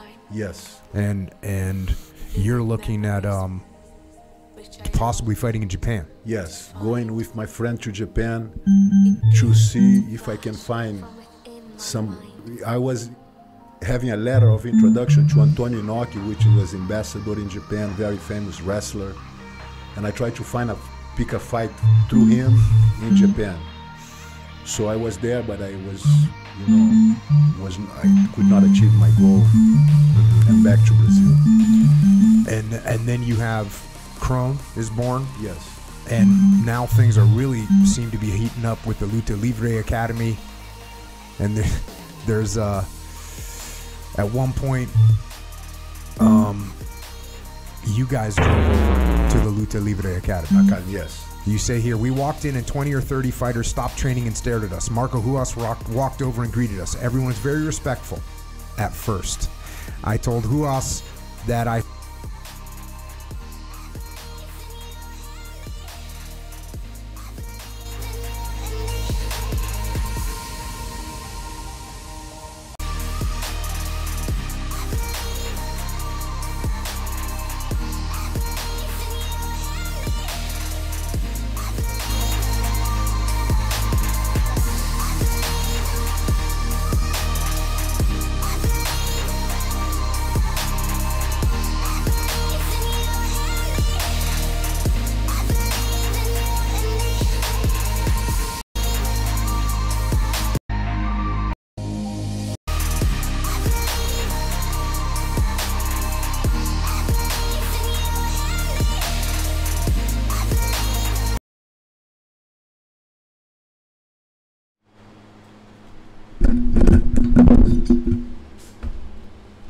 Alright, so my goal is to look at the character, commit to whatever it seems like the character wants to say. Simple things. They can be like mundane things, boring things. They don't have to be extreme. And they should be relevant to the story. They should be I should build on what previously happened in the story, not just totally random stuff. Okay, so that's my goal. Try to build within the story with plausible things. Develop the characters. Alright.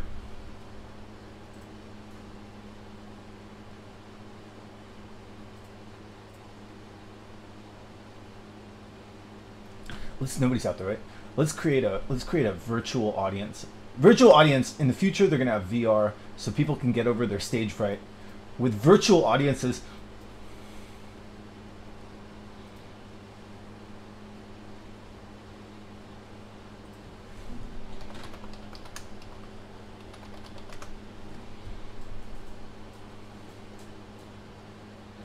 everyone's watching you, Sean. Everyone's watching you. Steven here says, I'm so glad I... Fright.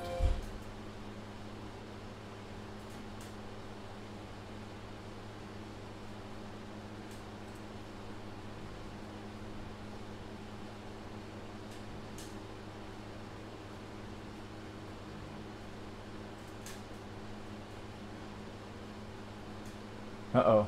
It's a hot chick. A hot chick is watching you. How intimidating. Alright, here we go.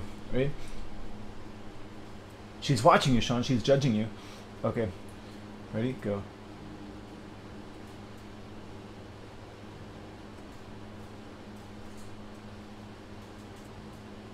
Alright, so just look at, I want to look at the character and I want to commit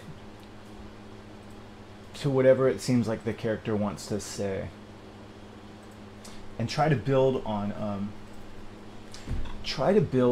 the story. It can be simple, boring stuff, but there's no wrong answer except not just looking at the character and committing to whatever it seems like the character wants to say.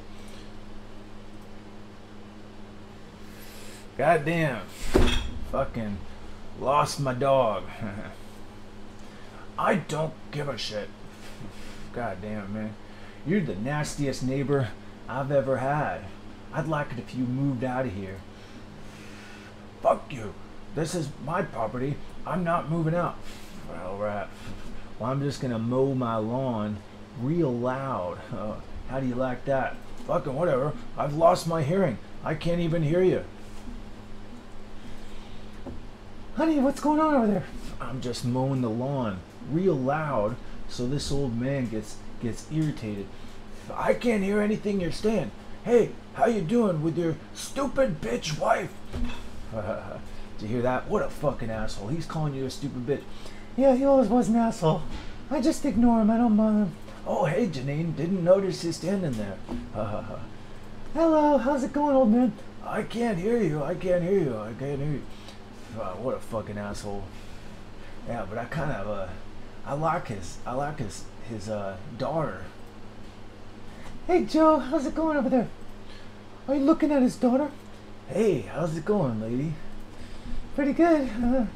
Are you bothered by my dad? What? What are you talking about? Nothing. Don't worry about it. No. Your dad's a very nice man. A little hard of hearing, but you know, he's very nice. Oh, you think I'm nice? That's so nice of you. You're such a nice guy. Hey, I thought you couldn't hear me. I fucking lied. Your lawnmower sucks. I bought a better lawnmower the other day at Home Depot. Check out my fucking lawnmower. Yeah, we got a power lawnmower. It's stainless steel. It's turbocharged. What a fucking asshole. God damn it. He's always showing me up. Whatever I got, he's got a better version of it. Don't let it bother you. Don't let him get in your head. I'm getting in your fucking head, aren't I? No. I don't have any brain. My brain doesn't work, and you can't get in my head. That's right. You don't have any. I thought you couldn't hear, old man. I can hear if I can hear. I have selective hearing. I hear what the fuck I want to hear. Hey, Dad, what's going on? Oh, hey, Junior. I gotta go have lunch. How would you like to mow my lawn? Our lawn, it's our lawn. You can mow the lawn for $1. I'll give you a fucking $1. It's 2024, Dad. You're gonna have to give me $10. Fuck it. I'll just do it myself. But I'm gonna give you a spanking. No, don't give me a spanking. Spank him, spank our son. You fucking little sucker. God damn it, I'll fucking spank my fucking son. Yeah, fucking spank him. Spank your fucking son. I'm spanking the dog. Oh, I'm spanking the dog like father, like son. Hey, you're good at spanking, son. I'm proud of you. Now when you spank, you gotta put your wrist into it and use your shoulder. I'll develop as I go. But here, can you keep spanking me? I'll fucking spank my fucking son. God damn it, god damn it. Oh, poor son. I'm sorry, Junior. You should really listen to your dad more often and do what he says. He's a fucking asshole. And his lawnmower really sucks. He doesn't even really spank very hard. Get inside. Listen, old man. I'm tired of you showing me up. Everything I buy, you have a better version of it. I'm challenging you to a fucking duel. What? I can't hear you. You heard me, goddammit. I'm challenging you to a goddamn duel. Here. Take that fucking gun. Oh, you just got guns on you all the time. Yeah, of course. I'm a real man. This is Texas. I got fucking 5 guns on me, but you can have the best one. And you keep it close. It's gold gun. It's fancy. It'll look good on you. And you're gonna want to look good because you're gonna die with that gun. Oh, fucking shit. I didn't say go yet. I don't fight fair, you son of a bitch. I was in the war. That's what they told me in the fucking war. Don't fight fair. Oh my god, my husband's dead. Now I get his fancy lawnmower. Hey, get the lawnmower. You get a really fancy lawnmower. And I get full custody of my kid. He wasn't very good in bed anyway. Oh, my fucking... That's what you get for fucking spanking me, Dad. I spit on your fucking dead, bloody body. Oh, son, I just want to tell you that I would... Shut the fuck up, Dad. Just fucking die already. I'm gonna fucking cut your fucking head off, and there you fucking go. Hey, let's put Dad's severed head on the wall. Oh, that's so nice. You can go put it on the wall. You'll never have any more problems with us, neighbor. All right, fucking... Thanks for all your help. You're welcome. You're welcome. Have a good day. So they have a good day, and they mount the dad's head on the wall, and they fill it with formaldehyde and various preservation agents, and it stays there for 50 years. That's a good story, Sean. What's the moral? The moral is don't physically abuse your kid, or he might cut your head off and put it on the wall. That's a good story. Thanks.